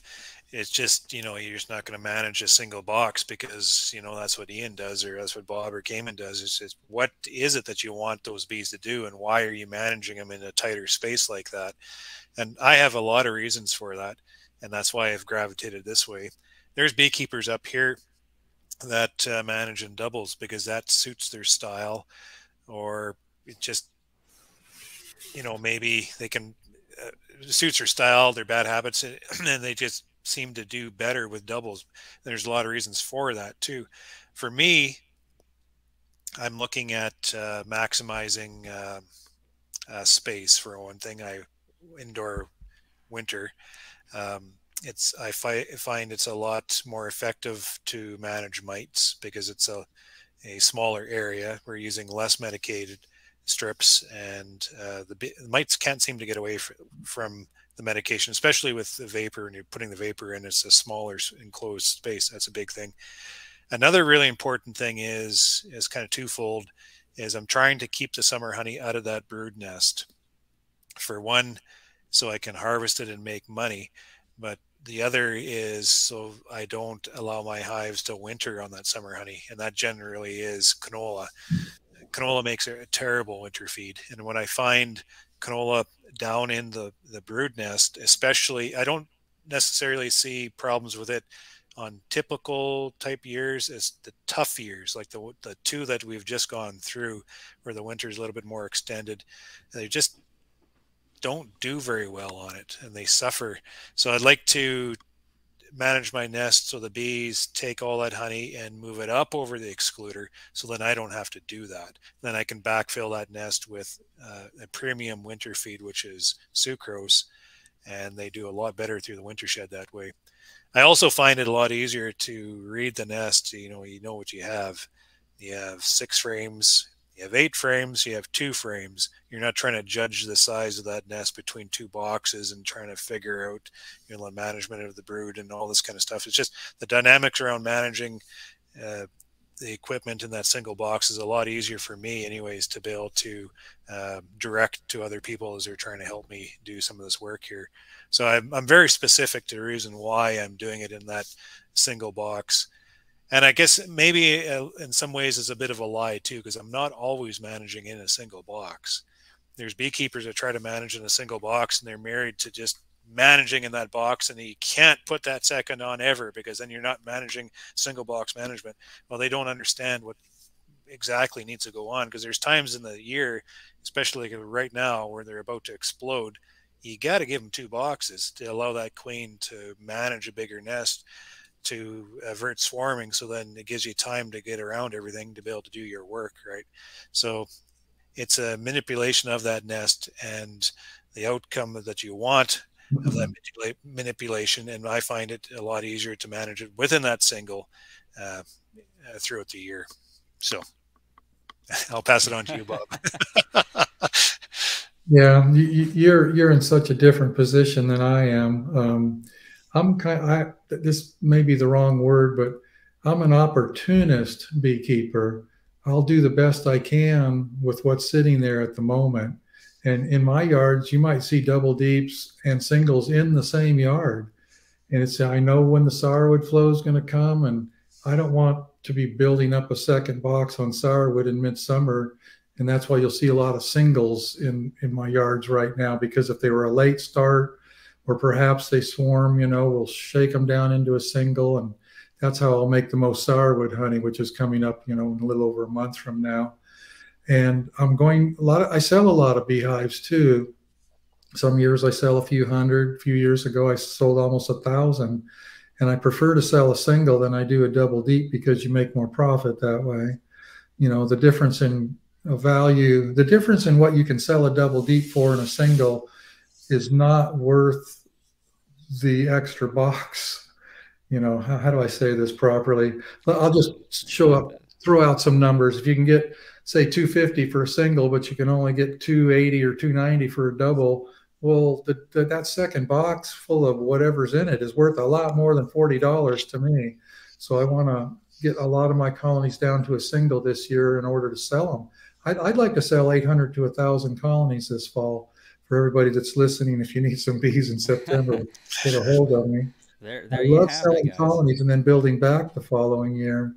And so, but I prefer to manage double deep colonies. So if I know a colony's not going to be sold, if I know that yard's going to stay put till the next year, I'll prefer to run it as a double deep. So it's just, whatever's happening in the moment. And if Seth's probably long gone by now, he's got a girlfriend, he's probably not still on here, but he always is telling me, we never do the same thing twice. Last year we did something completely different. Well, I can get away with that, but you Ian, you can't do that. Your season is so tight, so defined. You don't have the leisure of flexibility that we do in Georgia. And I can play around and do whatever looks best in the moment. And 2 weeks, what I did now, 2 or 3 weeks later, may not be the most valuable thing to do for me, depending on when the honey flow is coming and, what I'm going to do with that colony. That's a vague answer, I know, but no, it's real. Different, yeah. I shudder when I think about doubles. It just sends a shiver down my spine. I hate doubles. I do everything I can not to manage. One of the reasons I like doubles is because we do so much splitting. And if you have doubles, you have so much more to work with. And there's really, I can't speak for you in Canada, but in the Southern Appalachian Mountains, there is absolutely no doubt that if you overwinter in a double deep with a good colony, you're going to have more bees to work with in the spring than you will with a single. If you're making packages and making splits and doing all that, you've got a lot more to work with if you've got a double deep. So that's something to consider too. Bob, is there a day you can always be found at the store? Saturdays mainly. Yeah, exactly. Well, and where can I order, Bob? So you're gonna get a bunch of emails, people wanting some singles from you. So you might be able to sell as many as you want to, Bob. Well, hopefully, I'm glad I was able to self-promote on this little. I'm just gonna take this conversation and take it one step further.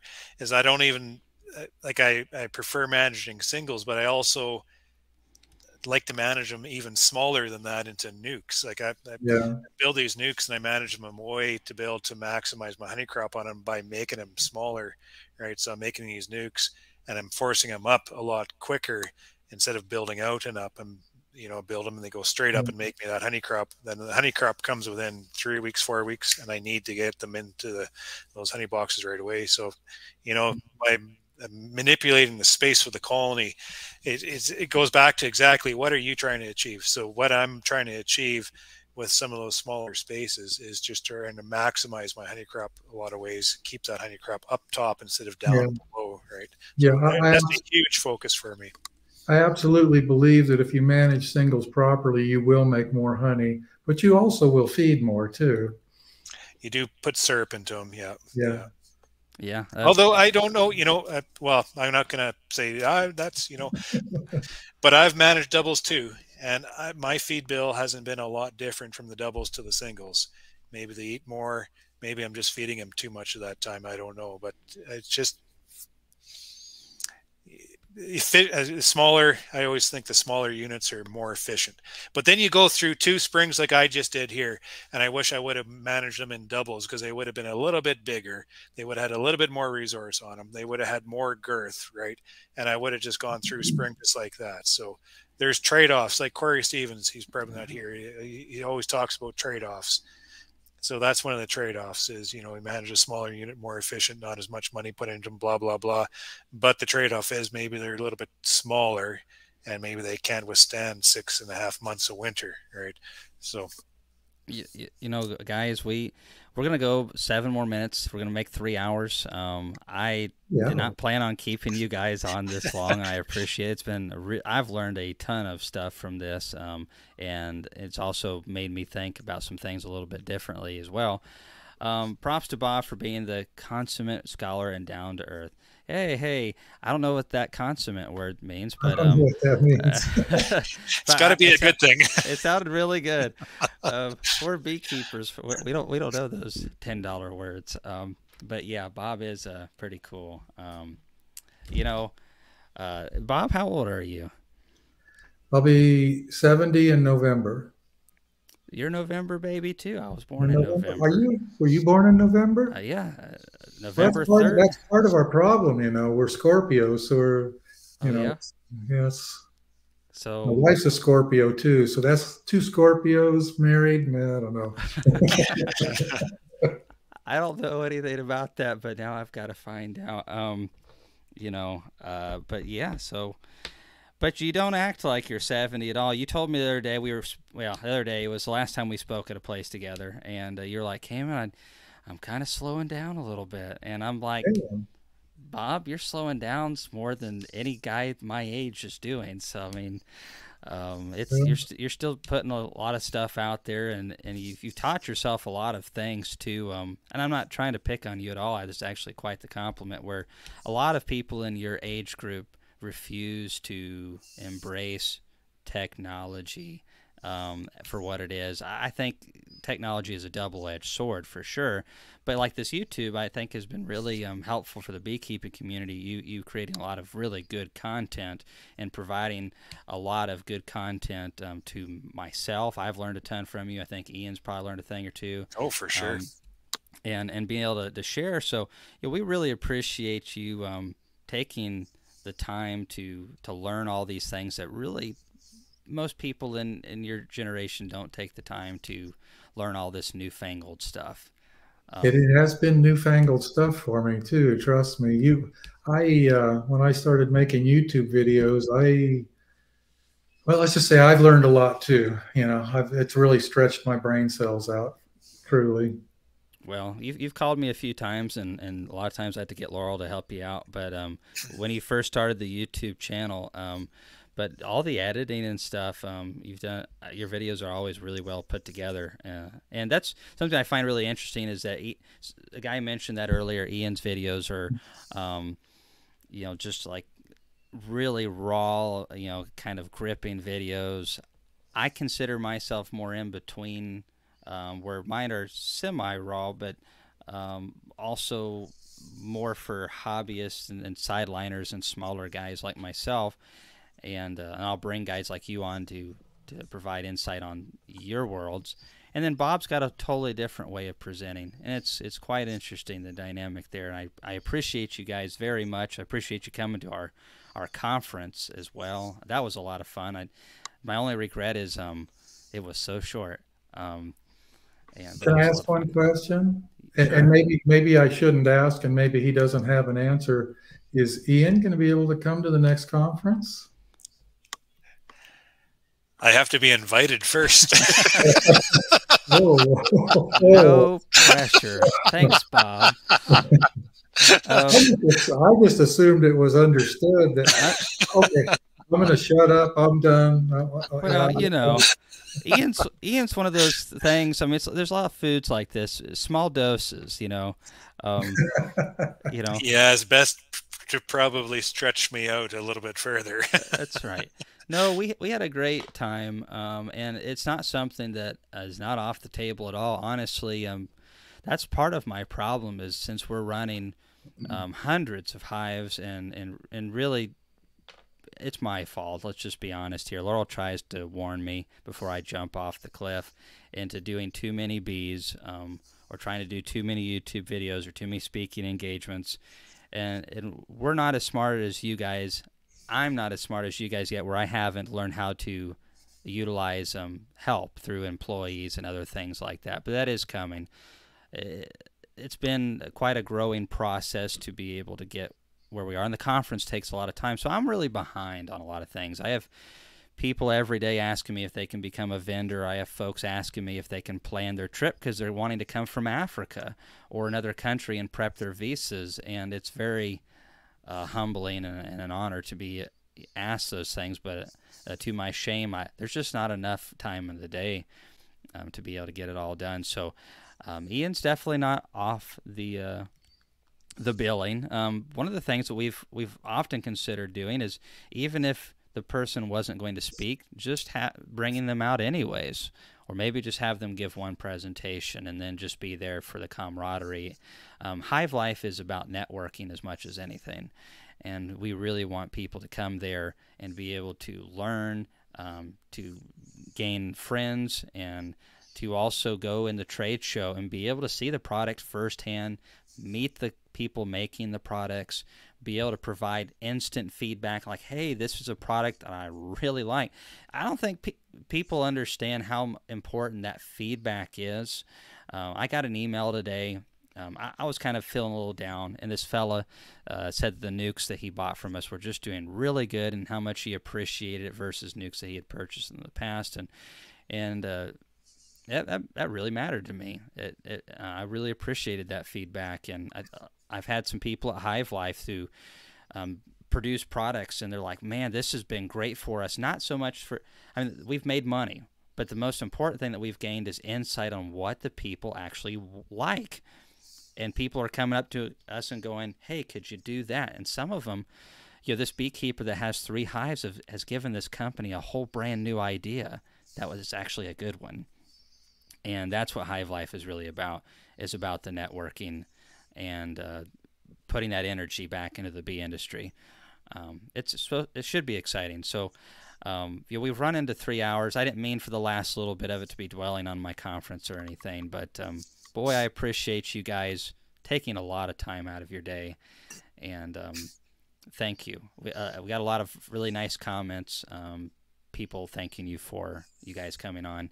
If there's anything that I can do for you guys, you know how to get a hold of me, and I won't charge you anything except a few bad jokes along the way. So you all. No, it's been fun gaming. I've been watching, and the conversation on the farm has been working, so they hadn't needed to call me out to the field, so it worked out quite well. Carrie was out in the bee yard. I think she just got back at 8, so she got the work done anyway, so it all worked out good in the end. Bless her heart. Well, if you guys need anything, let me know. Bob, Ian, thank you guys so much. Anything that you got to say before we turn off the lights? No, just a pleasure chatting with you, Cayman, and Bob. It's nice to see you again. Very much so, yeah. Yeah. Thanks for fielding my package questions. That's kind of Cayman said, I want to have you two on there. I said, well, I'm going to hijack it because I have some questions I got to ask Bob. It's very enjoyable. Yeah, we went places I didn't expect. Always fun. Well, all fellas, good. Have a great rest of your weekend. We'll talk to you later. Everybody, thanks for coming on, and happy beekeeping. We'll see you in the next video. Bye.